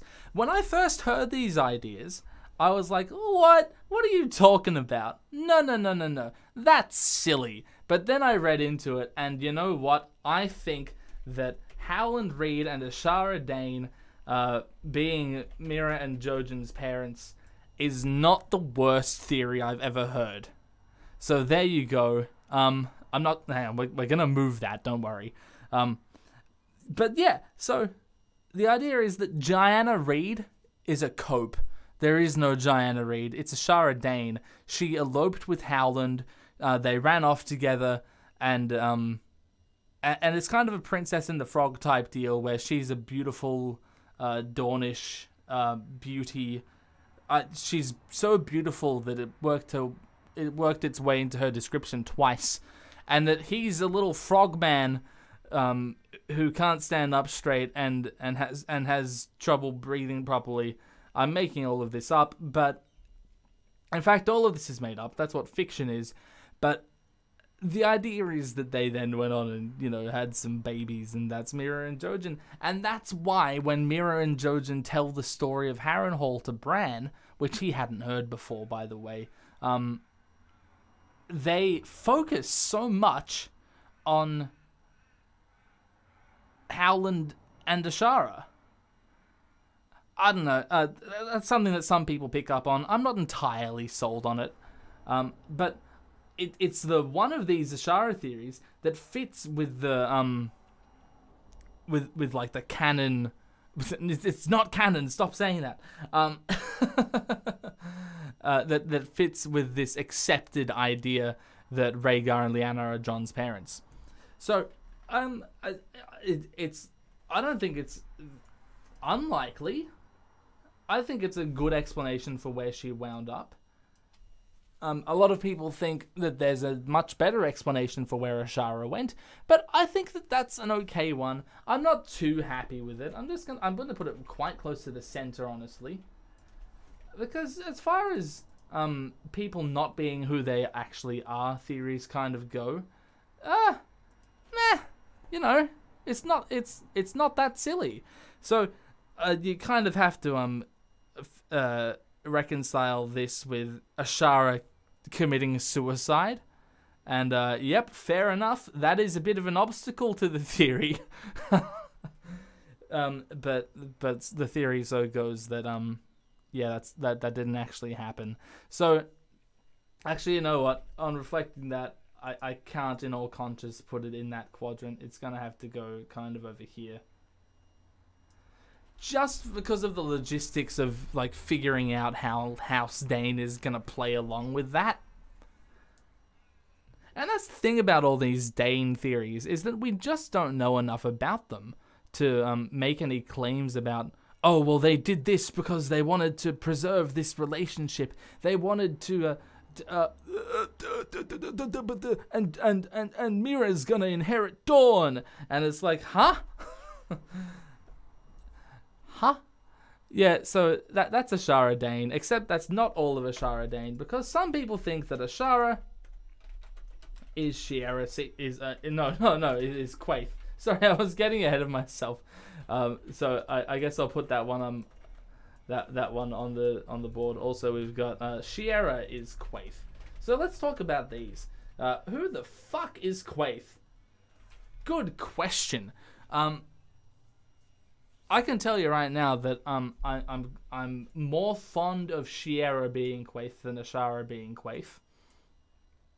I think, unfortunately, it's most likely that Ashara is another one of those off-screen women who is beautiful and then dies. So yeah, I don't think that it's Ashara. Some people think that Ashara is Daenerys' mother, runs away to become Quaithe and helps her out later on, and that's the idea behind that one. And I don't hate it. I'm quite neutral on it, actually. I just don't think it's very likely. I think it's more likely than that, so let's put that over there. Let's do it like that. Okay, but Shiera Seastar being Quaithe. Now that's a theory. That's one you can cut your teeth on, because Shiera and Bloodraven are like, they're a couple, man. They come as a package. They're a pair. You got Bloodraven, you got Shiera. So Bloodraven is a spooky tree wizard in the frozen wastelands who's helping out our northern hero Bran Stark. And then you got Shiera, a beautiful gem living in the tropical paradise of... Okay, it's not a tropical paradise. But yeah, living in the heat of Karth, helping out our fiery hero Daenerys. So, I don't give too much credence to, like, mirroring being, evidence for theories. But it's not nothing. And I think that Bloodraven extending his life to become the Three-Eyed Crow, and Shiera extending her life somehow to become Quaithe, they're basically equivalent ideas. If we're willing to accept that Bloodraven is the Three-Eyed Crow, which is canon, then I think that we can't immediately discount the idea that Shiera Seastar is Quaithe. I quite like this, and I think that it has merit and likelihood to it. Let's place it around here. Shiera Seastar, ladies and gentlemen, it turns out she's a person. There's another crazy idea about who Shiera Seastar is, and it's crazy, let me tell you that, but I kind of love it. And that is that Shiera, are you holding on to something, is Old Nan. And so the idea here is that they both went north to chase out this prophecy or whatever. Like Shiera followed Bloodraven when he was sent to the Wall and lived like in probably Winterfell then, if she's gonna become Old Nan. And the idea is that Bloodraven foresaw that they would be needing to help a hero called Brandon Stark. And so Shiera installed herself, became a wet nurse in Winterfell or whatever. And then, because they expected a Bran Stark to be coming along. And then because there's always a Bran Stark. There's always Bran Starks going around. But it so happened that the Bran Stark that Shiera installed herself in Winterfell to be a wet nurse for was the wrong Bran Stark. They were too early. They were a generation or two or three too early. So, then when the actual Bran of our story comes along, that's why, like, all of these crazy stories she tells him, which all seem to be pretty legitimate. She's helping him out. She's training him. She's like the initial trainer for she's the initiator for Bloodraven's training. It's fucking wacky, but it's awesome as well. So yeah, I love that one. And then there's this also this. She says to never trust crows, and the Reddit thread I read concerning this theory pointed out that could be her bitterness towards Bloodraven for being wrong about how long she would have to wait at Winterfell.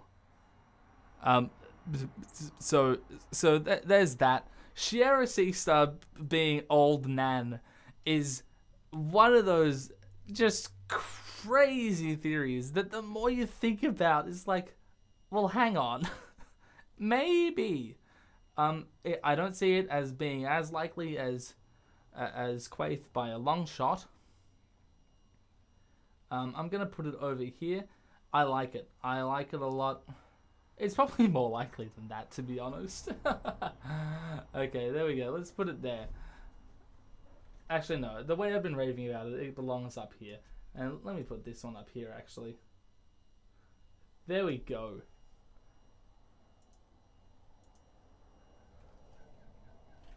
Alright, who else do we have?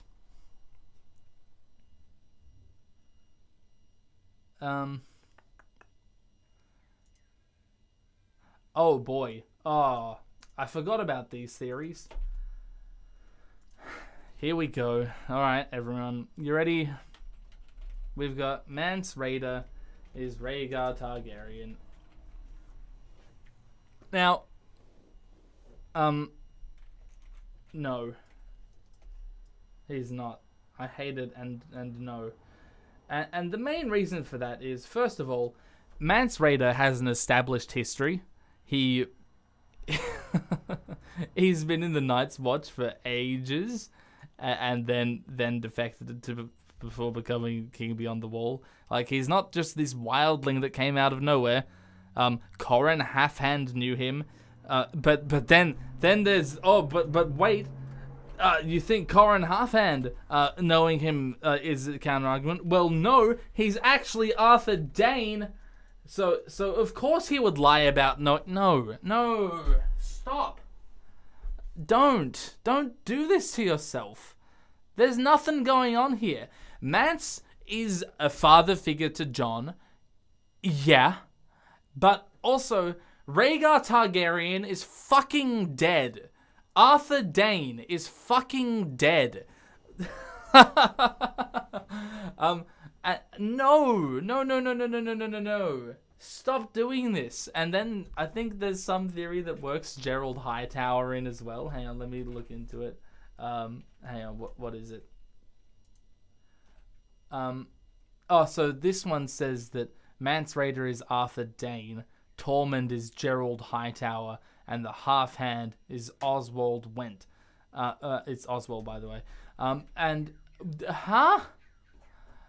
No! Stop doing this. These people... Why do you want fewer characters in the story? Okay, no, that's enough hyperbole for that. But no, I don't think any of this is true. And let me just hang on. I'm gonna characterize all of this actually. Well, sorry, I'm breaking Photoshop all of a sudden. Instead of all that, I'm just gonna write Kingsguard at the wall. Actually, beyond the wall. So that's bringing up all of these ideas that the Kingsguard from the Tower of Joy live all went up there for some reason.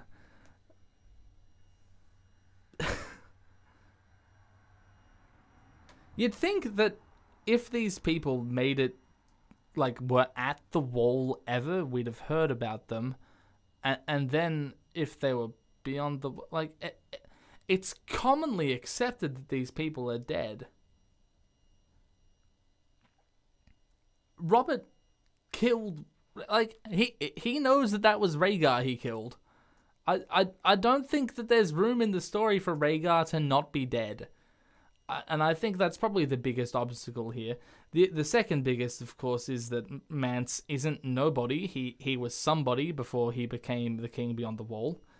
As was Tormund. As was, I mean, Corran Halfhand. There's a bit of history there.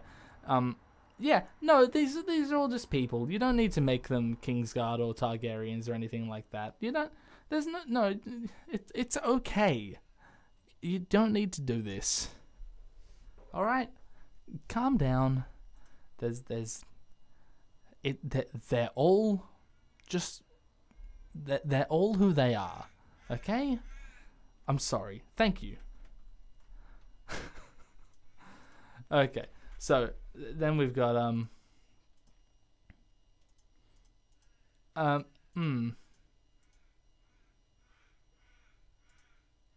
who else am I gonna... What are we gonna talk about now? There's a lot of theories in here that I haven't touched yet. I'm just, let's go back to the top of the list and just start going down. So we've got, this one's fun. We've got Storm's End is a nuclear plant. So this one kind of ties in with the Preston-y, Jacoby kind of idea that A Song of Ice and Fire is post-apocalyptic science fiction, where a bunch of the structures that we run into are hyper-advanced technological wonders that have been lost to time, and so on and so forth. And, well, I guess I kind of have to address that bigger idea first. So, A Song of Ice and Fire... Actually, let's do it all caps. It looks better in all caps. A Song of Ice and Fire is, shall we say post-apocalyptic? Yeah, let's say post-apocalyptic. Apocalyptic. You got to sound it out, kids. That doesn't need to be a capital. Okay, there we go. A Song of Ice and Fire is post-apocalyptic. Now, what do I think of that? It's a pretty big idea that has a lot of implications. It'd be pretty unfair of me to dismiss it outright, and that's why I'm not going to, because I don't think it's instantly dismissible. I think that there's lots of weird shit going on in this world. And I think that this explanation is not a terrible one. A Song of Ice and Fire being post-apocalyptic. It's a big one to crunch on. I'll think about it as I sip from my bottle of water.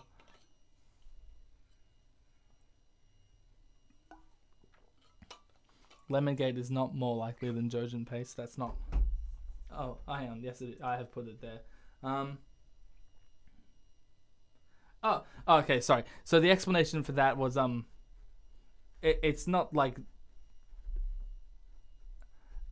Well, yes, it is actually, because lemon trees do not grow in Bravos, and that's made a point of several times throughout the story.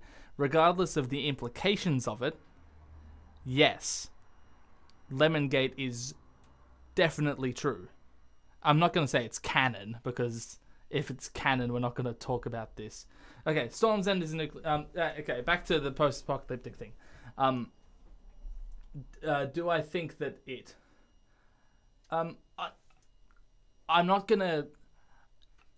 Something I really like about Preston Jacobs is that whenever he says an idea, he says, yeah, maybe not though, right? It's all just him analyzing the story and giving his best shot at, a lot of the times, just giving a fun explanation for why he thinks all these things are strange. And I think that's great. And I'm going to basically... I really don't hate the idea. I think it's a good idea. In fact, the story presented to us is that there was an apocalypse. The Long Night was an apocalypse, and humanity lived through it, and we're living after it. So the story we're being told is post-apocalyptic. That much is true. That's canon, actually. So there's that. It's not even really a word game I'm playing there. It's just true. There was an apocalypse, and we're after it. That's what post-apocalyptic means. So there's that. But generally, when people say this, is that they mean that there was a more advanced civilization that was destroyed by an apocalypse, and we're living after that fall. And that also seems pretty true, because look at the Eyrie, look at Storm's End, look at the Wall, look at Casterly Rock. There is no way that these things could have been built by a society that is exactly the same as the one that we see in the story. The society we see in the story produces places like the Red Keep, it produces places like the Twins, it produces places like, I don't know, is Highgarden that remarkable? It's big. But these things are wondrous. They're incredible. Storm's End uses engineering that is kind of in our own society, pretty remarkable. So there's something here. A lot of people explain this like, yeah, well, they used magic to make those things. Specifically, the wall is what that's, and like, yeah, sure, of course, that's a thing, but that still falls in line with a society using techniques that have been lost to time, probably due to an apocalypse. And yeah, there's an interpretation that there is no magic in this story. That's its own thing. In fact, I don't think anyone actually submitted that, which is interesting. So I'm gonna say yes, A Song of Ice and Fire is post-apocalyptic. It's true. Now, as for the idea that Storm's End is a nuclear plant, it has the smooth construction of one, I suppose. Is there anything more to this one? No, it just says it looks like one with one big thick tower, and no, I think it's a castle. And I don't like it that much either. I think it, nah. So there's that one. So there we go. There are a few ways you can interpret the term post-apocalyptic, but I think under this, through what I've described, placing it as definitely is like, is probably right of me to do.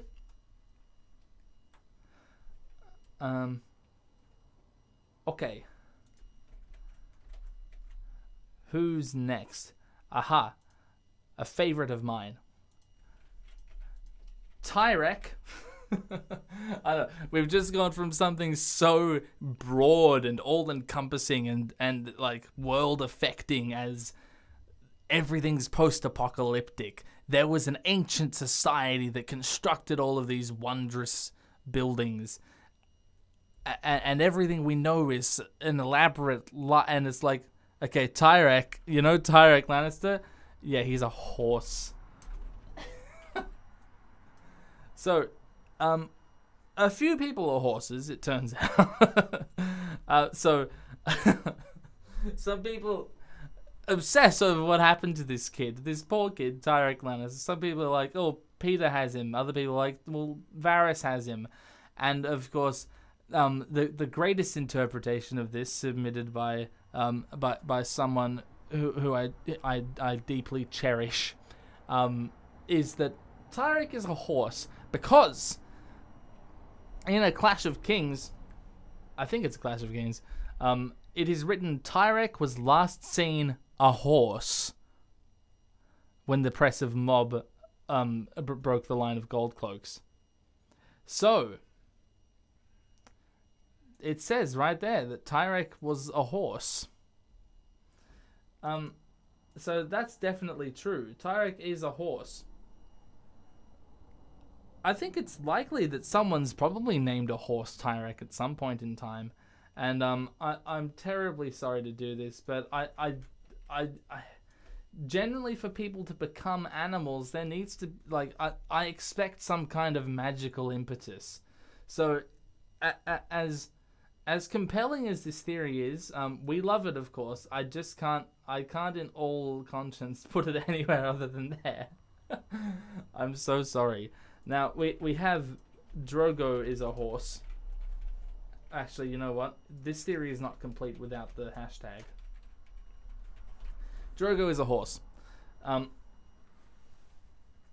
Someone's already made the connection. Yeah, Tyrek is Drogo. They're both the same horse. So, this is my my patented blood magic theory that Miri was fucking around with souls and took the horse soul and put it in the Drogo body, and that's why the Drogo body can't do anything. And yep. I think I like this, and I think it's true, and that's why I said it in those videos all those years ago. How did Stannis know where the wildlings were? He arrived at Eastwatch.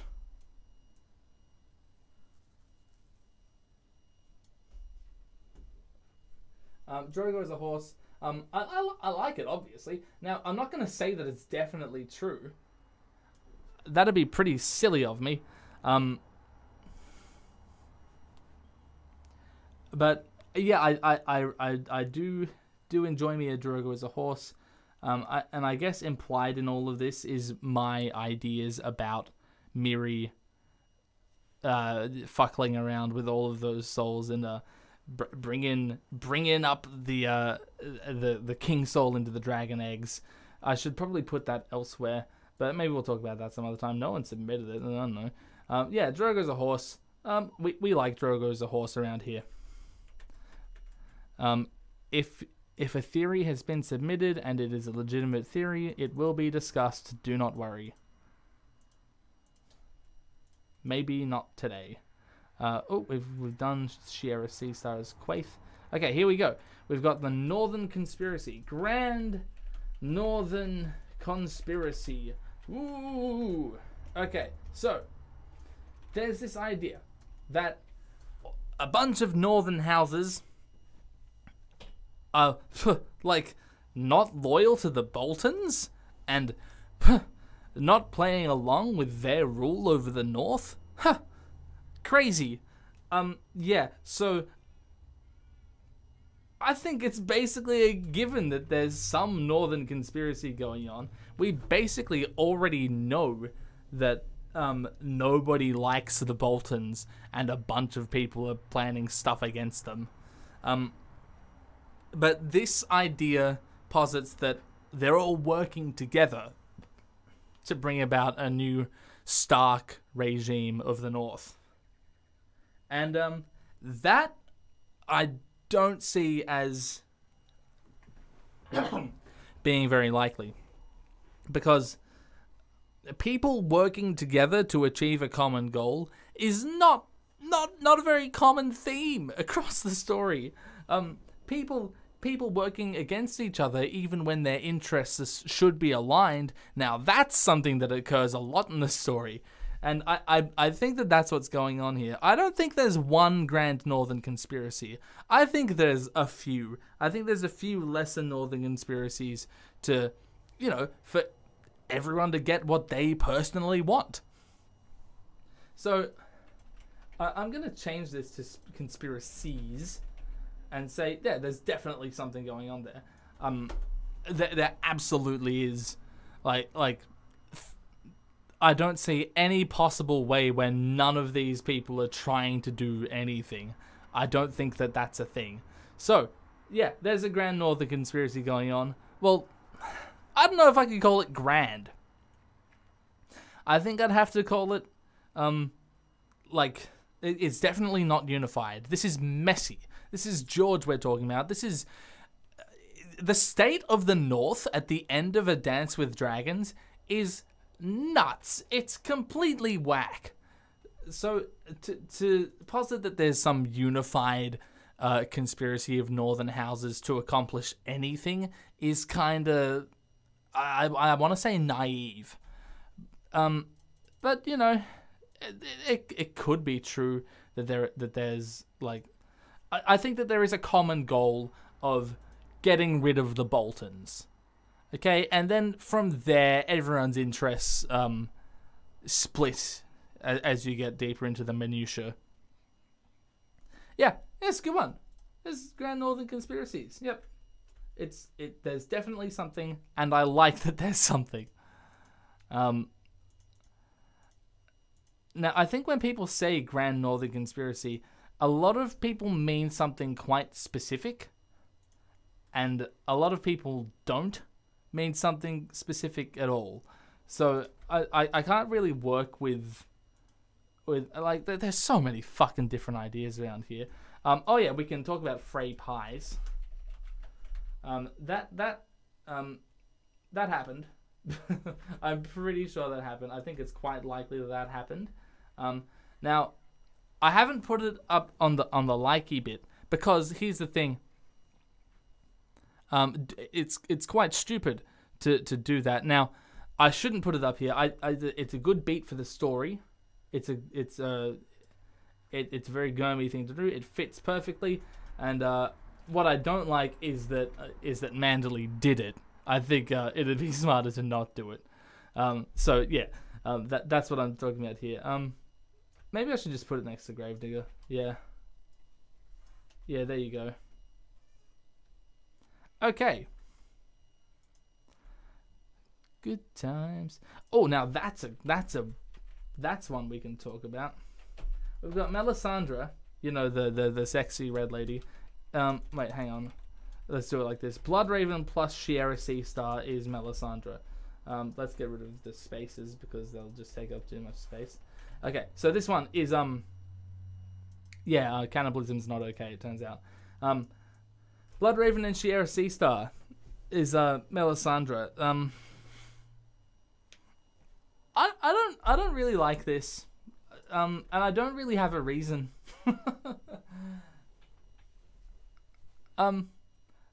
There's nothing really against it. I think all we know about Melisandre is that she's older than she looks, but that doesn't mean that she's too old for that she's too old to be Bloodraven or Shiera's daughter. But like Melanie Lot 7, yeah, Ashai, yeah, I don't quite see it fitting, and also when you examine her purpose, she's been helping Stannis, but I guess in turn that didn't end up helping Jon. Because when people suggest this, it's like an idea that she's a thrall of Bloodraven that's been like planted to accomplish things that he wants. And, you know, yeah, I think it's more fun if she's just acting on what she, as her own person, perceives to be the word of God. I think that that's more fun.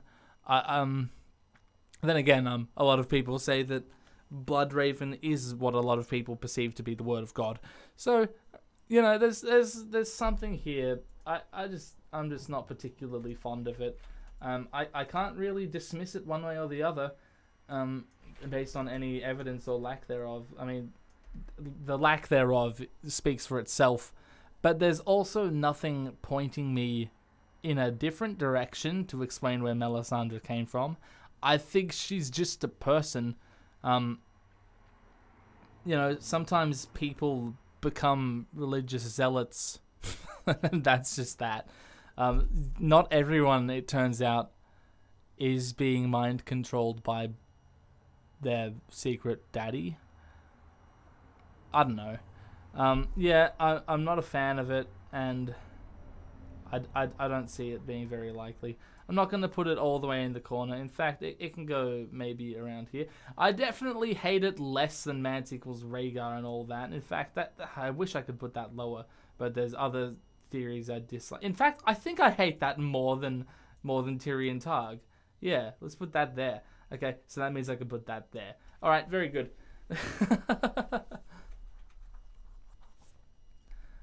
Okay, so, oh, and then someone also submitted an interpretation that Melisandre is the bleeding star. Hang on, do I need to? People just send me links to forum posts, and it's like I don't have the time for all that. The red star of the Azor Ahai prophecy. Okay, I think it's time to talk about Azor Ahai and prophecy and all that shit. You know, let's do it. Now, this is going to be really difficult to put on the board because it's quite complicated. And there's a lot of moving parts here, but let's see what we can do. A lot of people submitted Jon is Azor Ahai, Daenerys is Azor Ahai, Jaime is Azor Ahai, you know, Prince that was promised. This person is the bleeding star. This sword is Lightbringer. And I think that most of them are true. I think most of them are right in some capacity. Because, here's the thing. prophecy is kind of bullshit. You hear a prophecy, Marwyn tells it best. He, like, prophecies, it's kind of bullshit. Yeah, I don't think that there's any one Azor Ahai. I don't think that there's one Lightbringer. I don't think there's one hero. I think that 3 heads of the dragon may occur several times in the story. I think that this prince that was promised idea can be ticked by those boxes can be ticked by a lot of different situations. I think you're all right, and by that I also mean that you're all wrong. I think that all of this is all true and also bullshit. Am I making any sense? You know, people debate over, okay, so Stannis fits all of these criteria, and Jon fits all of these criteria, and Daenerys fits all of these, so which one of them is Azor Ahai? And the answer is, they all are. Maybe Stannis is a bit more complicated than that. I think it's all a bit more complicated than that, and I think that's the point. I think the point is that prophecy influences people the way that any information influences people. I don't think that there is any genuine foretelling of the future. I think it's forces trying to manipulate people into seeing things they want to happen. Yeah, it's an archetype. It's an in-story archetype. It's not just like in our world, this idea of a hero that saves things. It's come from a special place, and they're gonna ride on a unicorn or slide down a rainbow, playing an electric guitar, and then David Bowie's gonna come back to life and kiss them on the lips. And it's like, well, no, it's an in-world archetype of the last hero, Azor Ahai, the prince that was promised. It's you know, it's all there. So I think that any of these, all of you that submitted, Jon is Azor Ahai, Daenerys is Azor Ahai, you're right. You're also wrong. That's how I think. That's what I make of all of this. Now, what I've done here, I've put an opinion on there, and not really a theory. So I'm not entirely sure how to ooh, hang on, I must ban a person from the chat.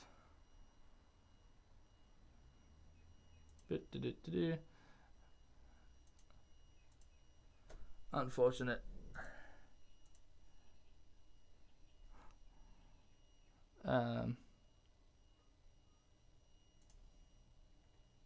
Okay, cool.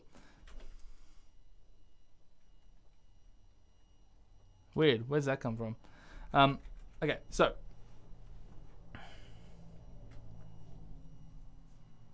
can I repeat everything you just joined? No. So people who have joined late may see Lemongate in the top right and think, now what's going on here? It's more complicated than that, believe me. So I'm not entirely sure what to put for all the stuff I just said. Everyone is Azor Ahai. You get to be Azor Ahai. Look under your seats. How do I phrase that? I'll have to think on that one. Anyway.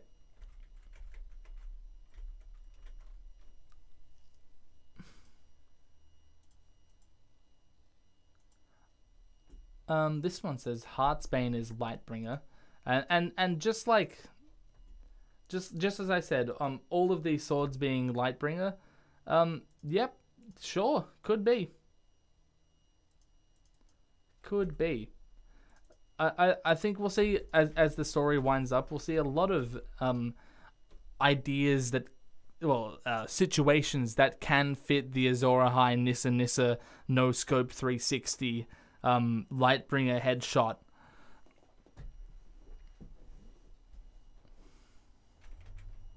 So yeah, Heartsbane could be Lightbringer, Longclaw could be Lightbringer, Blackfire could be the Valyrian Steel Dagger could be Lightbringer, the Night's Watch could be Lightbringer, the Dragons could be Lightbringer. I think all of these things may be Lightbringer. And by maybe, I don't mean, ooh, there's a chance. I mean, in world, there is a way to argue that any of these things are Lightbringer. I'm not saying that, well, this might end up being the thing that the prophecy is talking about. I mean, there is a way to interpret. There is a... Whoa, what was that? There is a not bullshit way of interpreting that these things are each Lightbringer. You know, that all of these people are each Azora High. I think I've talked about this one enough. However, I must stipulate that of all of the people who can be Azora High, it is Hot Pie.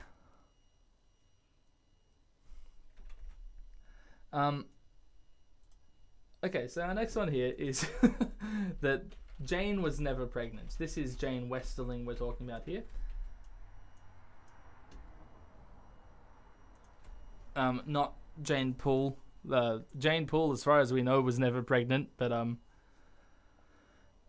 yeah, so this one, I believe this one integrates Sibel Spicer working with Tywin to prevent Robb from producing an heir. I think that's the idea here. Yeah, so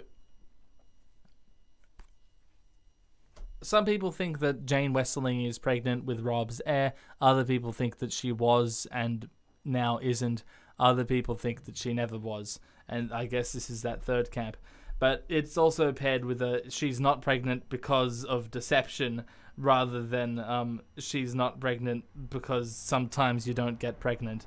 So yeah, there you go. So Sibel Spicer does say, yeah, nah, she's not pregnant, and I did something about that. So that's she's definitely said that. She could be full of shit though. She doesn't seem like she is though. So yeah, probably. Unfortunately, I would like to see a little Robb running around. I like Robb, and him having a son would be cute, but also, we are told by someone who I don't think we have any reason to doubt that she did everything in her power to prevent that from happening. So, and then we have people saying that Jane is 100% pregnant. I don't know what it would be like to be 75% pregnant, but I'm not entirely interested in finding out what that would look like. So, Sibel tells us that she did that, but is she full of shit? Or did she fail? Also, how long ago did Robb die? It was before the year 300. Not too long before, though. And then the story at the end of A Dance with Dragons in the Riverlands, is there still room? I believe there is still room. But you would definitely see if she was pregnant by this point, right? Yeah. Nah, I don't think we'll see a Robb heir. Now, never pregnant, I'm not entirely sold on. I think that there's a chance she was and Sibel intervened with an ongoing pregnancy. But either way, I'm not, I don't really love it or hate it. I think it's just a thing.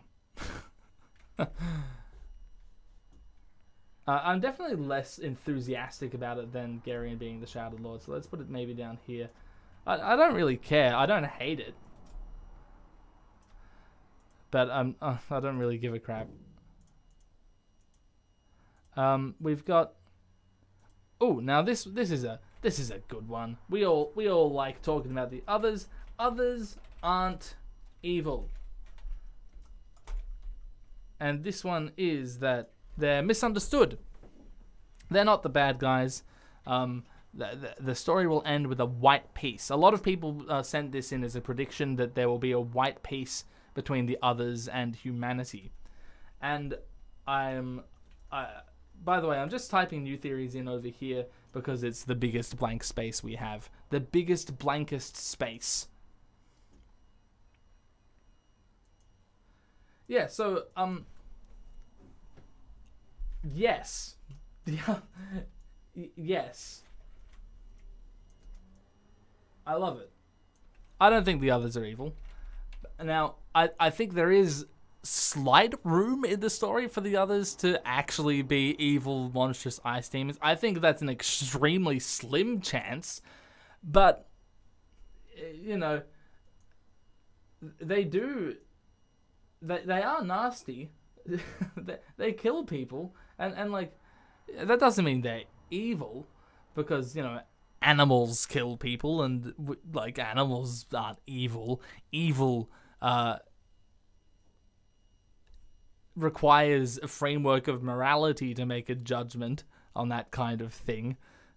But I believe my belief is the others are sentient enough to have morality, and that killing people is probably necessary to, you know, see their fucking species survival. I don't know. But yeah, I think that so they're probably not good. I think they're probably like humans in that they do evil things when they think they have to. And they probably do have to at this point, is what I'm getting at. So yeah, I like that. Others aren't evil. That seems pretty true to me. That it's way more complicated than they're just being these spooky ice monsters who hide under your bed and eat your feet when you're sleeping and put them back on before you wake up. Ooh, that'd be dastardly, wouldn't it? Yeah, so I buy into the idea that the Others is an ironic name, that it's George playing with the idea of otherizing groups that you're not a part of, and demonizing them, literally, and perceiving them to be monstrous when really they aren't. I think that's what's going on here. Okay, then we have another idea that at first glance looked related to me, but actually wasn't. So this is that the Others are very evil. So I don't know where this idea came from. And let me just quickly. So this is submitted by Fire from the Discord.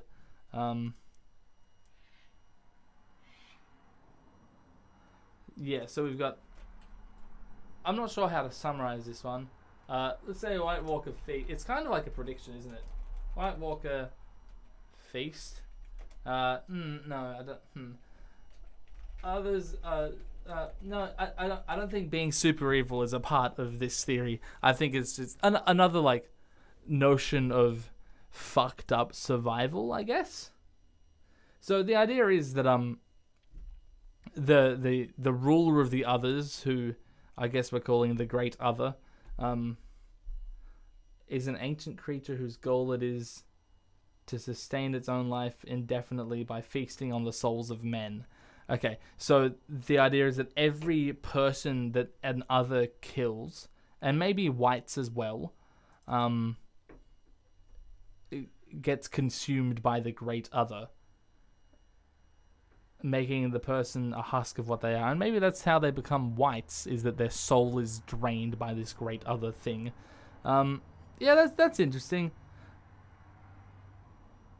Things from some... Reading is so much fun.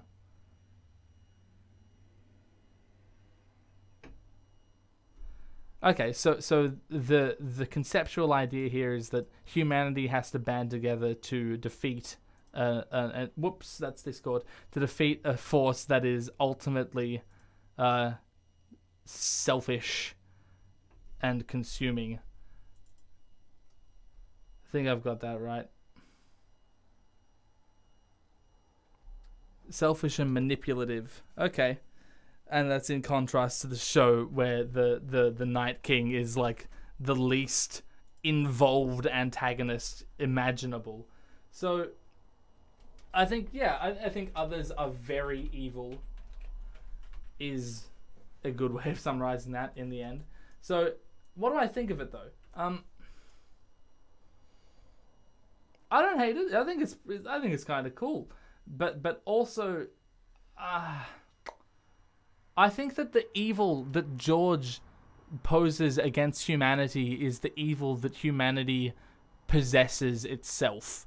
I don't think that he has to invent some supernatural, godlike magic-y evil for humanity to have to band against. I think that, the forces of evil that we have to overcome are within ourselves. I think that that's what George is all about. So this idea is cool, but I don't think it fits with the story we're being told. So I will have to put it down here. But know that it's not because I don't like the idea. I think that that's cool, but I don't think it fits. Yeah, okay. Well, that's really stupid. This person suggested that there was a Joffrey Daenerys switch. They were switched at birth, and we know this because Joffrey is blonde and likes to cause chaos. And we never see Joffrey take fire damage. Aerys's dying wish to Jaime is that he rescue his children.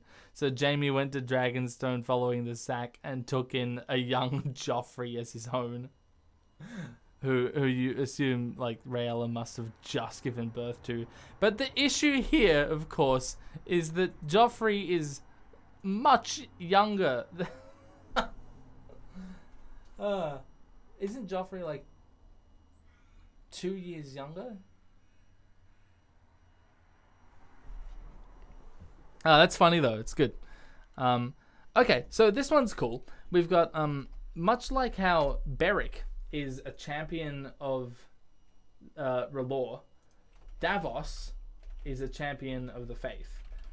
And we don't mean this in like the trial by combat sense of champion, where he's gonna fight against someone in particular about the faith of the faith. It's just like, living life as a champion of faith. And the thing is, this is really interesting because Davos doesn't present himself as an extremely pious man or a very faithful. He's not obsessed with the gods. He doesn't. I mean, he thinks about them probably more than most other POVs, but he's not obsessed with them. He's he doesn't live his life constantly thinking about what would please the gods most or how best to live be virtuous and so on. He's more pragmatic than that. And the reason I like this is that that's kind of that might be the point. That might be what George is getting at about this kind of religion, where it's not about fighting for the gods, it's about fighting for... Oh, what the fuck am I trying to say? So, Beric defends. What does Beric do? He's the cool dude who has an eye patch in the show. He doesn't have an eye. Does he have an eye patch in the book? I know that like he does get stabbed in the eye, but I don't remember. I don't think he does have an eye patch.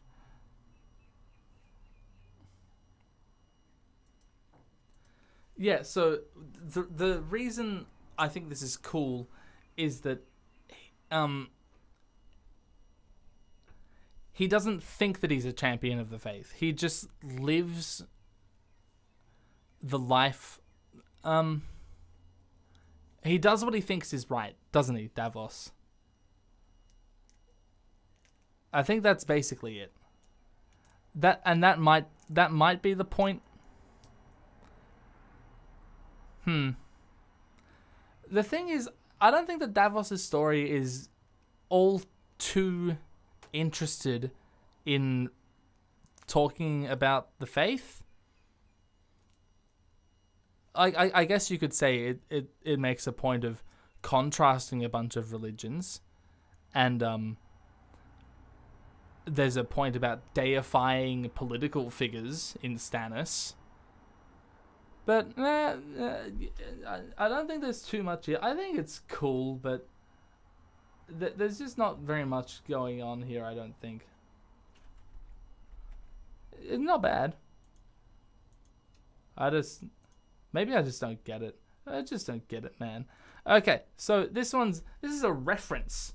It's not really a theory or a prediction or interpretation. It's kind of like just an observation between Howland Reed and Howl's Moving Castle. So yeah, Howland Reed has a moving castle, and his name is Howland Reed, and that seems like George is doing a thing where you know, he's like, oh, it's Hal, it's a moving car. How about that? Yeah, so I think that's a cute little reference. I don't think it has much bearing on the story.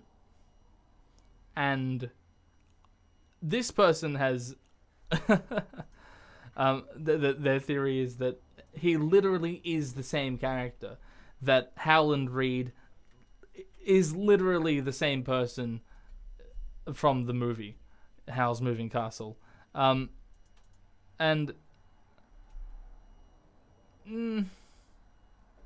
no, I don't think so, unfortunately. I think that'd be cute. But nah. How am I going to write this? Howland Reed equals Howl. Let's just say that. It's cute. I kind of like it. But nah. I'm not going to say no way. I mean, it's all in George's head. If he comes out and says, yeah, Howland Reed is literally Howl from Howl's Moving Castle. I don't know if it'd be about I haven't read the book. I don't know if there's much difference between the book and the movie. I didn't know there was a book, to be honest. So, yeah. Who's next? That one looks big. I'm getting hungry. We might have to stop soon. How long have we been going? 2 hours 40. I wonder if I can hold on 20 minutes. Pull off the full 3 hours. That'd be pretty bonzerific. You know what? It's hydration time. While I look for the next theory I want to talk about.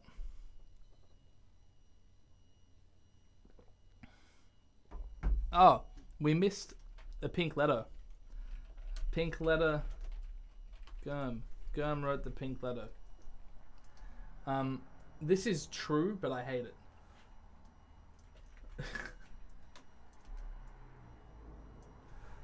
Okay, there we go. That's stupid. You guys are stupid, submitting all kinds of silly little theories like that. Okay.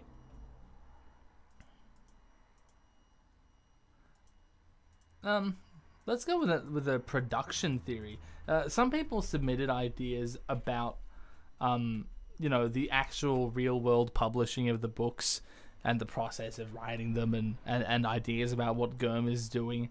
And some of them are really stupid, but some of them, you know, have water. And this one's really funny, and I wanted to laugh at it. This one is The Winds of Winter and A Dream of Spring at the same time. Like, published on the same day. And this is... Huh? I beg your pardon? Yeah, no, don't be silly. No. This would never happen. I don't see... Now, George has lied to us before.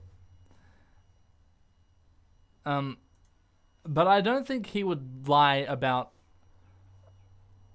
I mean, I guess there's nothing to suggest that he wouldn't lie about still working on The Winds of Winter. But I trust him too much, I think. Yeah, it seems it's quite the cope, isn't it? Luckily, they submitted it with oh no, they had a confidence of 5 out of 5. So there you go. Production.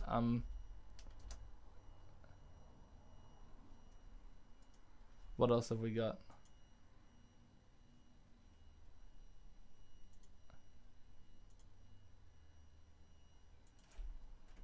Hang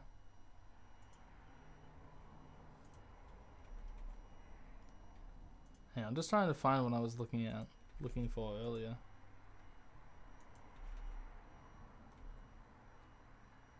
No, nah. Man, so many people just submitted Lemongate. It's like, give me more than that, man. Oh, this one. Okay, here's one that some people actually legitimately believe. John isn't dead. It's Tormund. So some people think that the John that died at the the John that died at the end of A Dance with Dragons wasn't actually Jon Snow. It was Tormund, glamoured by Melisandre. I think the idea is, and that's it might not be the stupidest thing I've ever heard, but it's close. Yeah, no, Jon Snow died. He's dead. Or at least dying at the as of the end of his last chapter. And the reason we know that is that the chapter is from his point of view, and and it's continuous from before the mutiny to during the mutiny to the aftermath of the mutiny, where he's dying, and there's nothing in there that suggests that he's been replaced by a glamoured Tormund. And also he thinks, sticking with the pointy end, he says ghost. That's John. This is really stupid. Do people actually think this? No fucking way. And also I hate it, but because could you imagine if The Winds of Winter began and it turned out that it was Tormund? How do people think that would be good? I don't know, man. People are so weird with their crazy ideas about who did what. So yeah, that's that one. Okay, so we've got yes, Theon Kinslayer. This is the idea that the Miller's boys that Theon killed in place of Bran and Rickon are his children, or at least one of them is his child. And he says that he'd been boning the Miller's wife, and then I know that it's 2 boys that he killed, and you'd probably dwell on that a little, like, regardless of their relation to you. You'd probably dwell on that a little bit, but he thinks about it a lot, and then he's called a kinslayer. Was it the hooded man that called him the kinslayer? Hang on, let me just make sure I'm right about that. Because I don't want to say that and be wrong. I'm fine with being wrong about most things, but not this. Hang on, let me just check the word kinslayer in Theon chapters from A Dance with Dragons.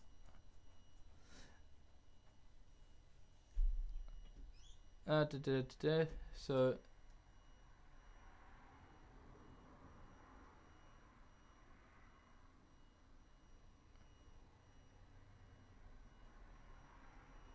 yeah.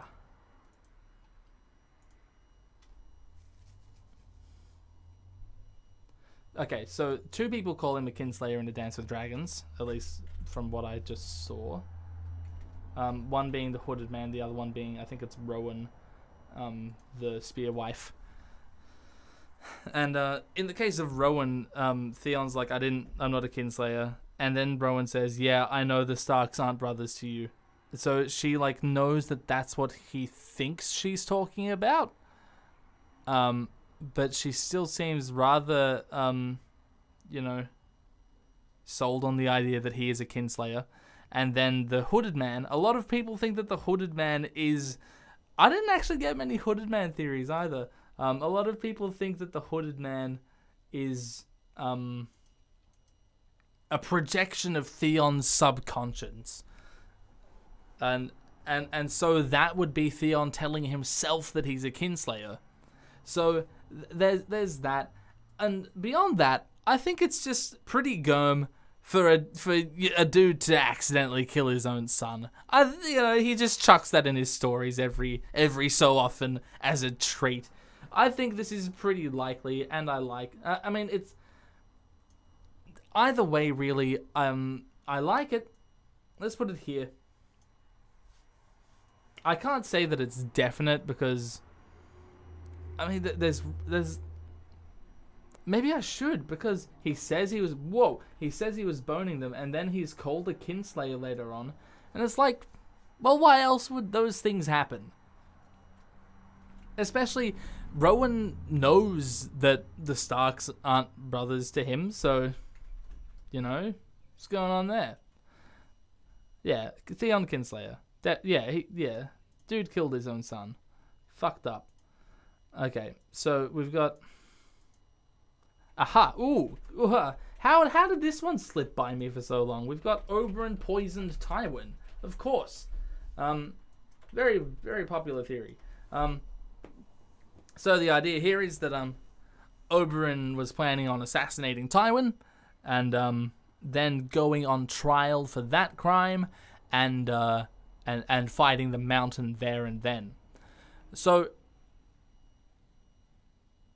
Oberyn's reputation as a poisoner really plays into this, and Tywin died on the shitter, voiding himself, as it were. I think there's signs of him being ill previous to this. They had breakfast once together, Oberyn and Tywin, where it could have happened. And so the idea is that Tyrion killed a dying man. And Oberyn's initial plan was to fight the Mountain for that reason. And so, yes, I think that Oberyn did poison Tywin, and I like it. And whoa, let's do that again. So the reason I like this is it explains something, and the thing that it explains is Oberyn's like overall plan. Hang on, I can't say definitely. I like it. Hang on, let's put it maybe here. I quite like it actually. Actually, maybe even up here. Yeah, that's how much I like it. So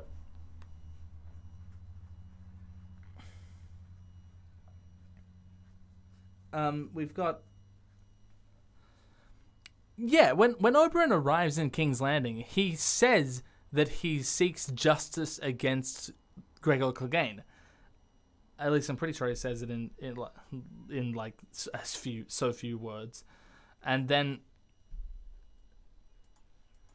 But the thing is, Gregor Clegane is not in King's Landing when he gets there, and there's no reason for Gregor Clegane to come to King's Landing. There's a war going on, and Gregor Clegane is a part of that war. He's fighting in the war.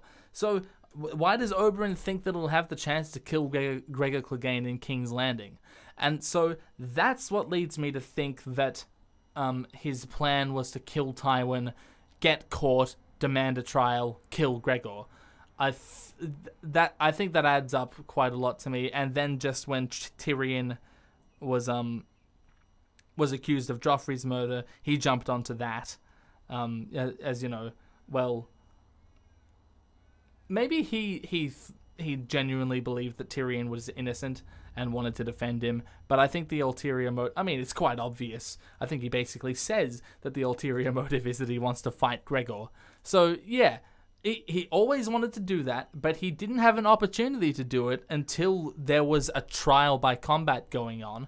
So I think he came to King's Landing with the idea that he would go on trial for killing Tywin. And some people were like, well, hang on, he wanted a confession out of Tywin before Tywin died.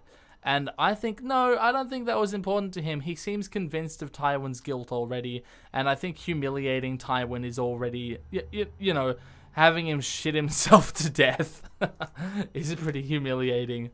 So, yeah, I do think Oberyn poisoned Tywin. But then the weird thing is that Tywin's corpse doesn't... Hang on, what is it? Yeah, it smells. It stinks. It smells fucking awful. Even though the Maesters did the thing where they embalmed him, basically. And he still stinks. And I think that that's irrelevant. I don't think that that's part of this. I think that's just Gurm telling us about Tywin's rotten soul or something like that. I don't think that really plays into whether or not he was poisoned. Alright. This might be our last one, whatever our next one is. Oh, you know what? Let's do this one. Sorella is Alaras. Now, this one is so true that that people kind of don't want to accept it. You know how R plus L equals J became so widely known that people started like hunting for other theories like what we see down here and over here. Well, that's kind of what happened to Sorella is Alaris. It's so obvious that people are like, well, that can't possibly be true. And yes, it can. Sometimes obvious things are the thing. Sometimes the thing that appears to be true is true. And this is one of those times. I think the possibility that Sorella isn't Alaras is like so infinitesimally small. It's like I cannot fathom seeking another explanation for this. So yeah, I don't really care if she is he or not. It doesn't really impact me. I'm not gonna lose sleep if it turns out that it's not. By that I'm saying that it gets a pretty neutral rating on the love it, hate it scale. But it's fucking true. It just is. Why else? Alaras isn't a name. You can't just do that. No, I think that as far as red herrings go, that's too much for Gurm. He wouldn't do that. Yeah, no.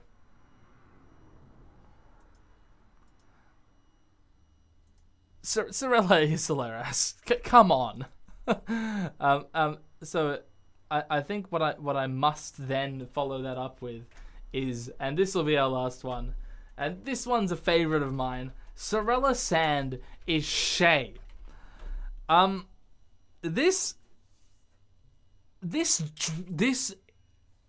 I've got nothing, man. How do you talk about this one?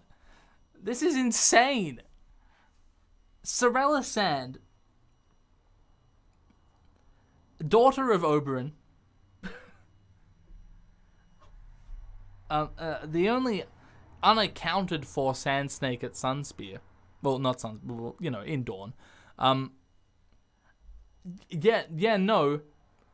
She's not the person whose name is hers backwards at the Citadel, you know, getting close with the very important, knowledgeable, scheming magical player Marwyn, doing that for her family. No. She's a camp follower in... She's a whore. She's a camp follower in the Riverlands, and are you on bath salts? This is fucking mental. Sorella Sand is Shay. What are you doing? No. Oh.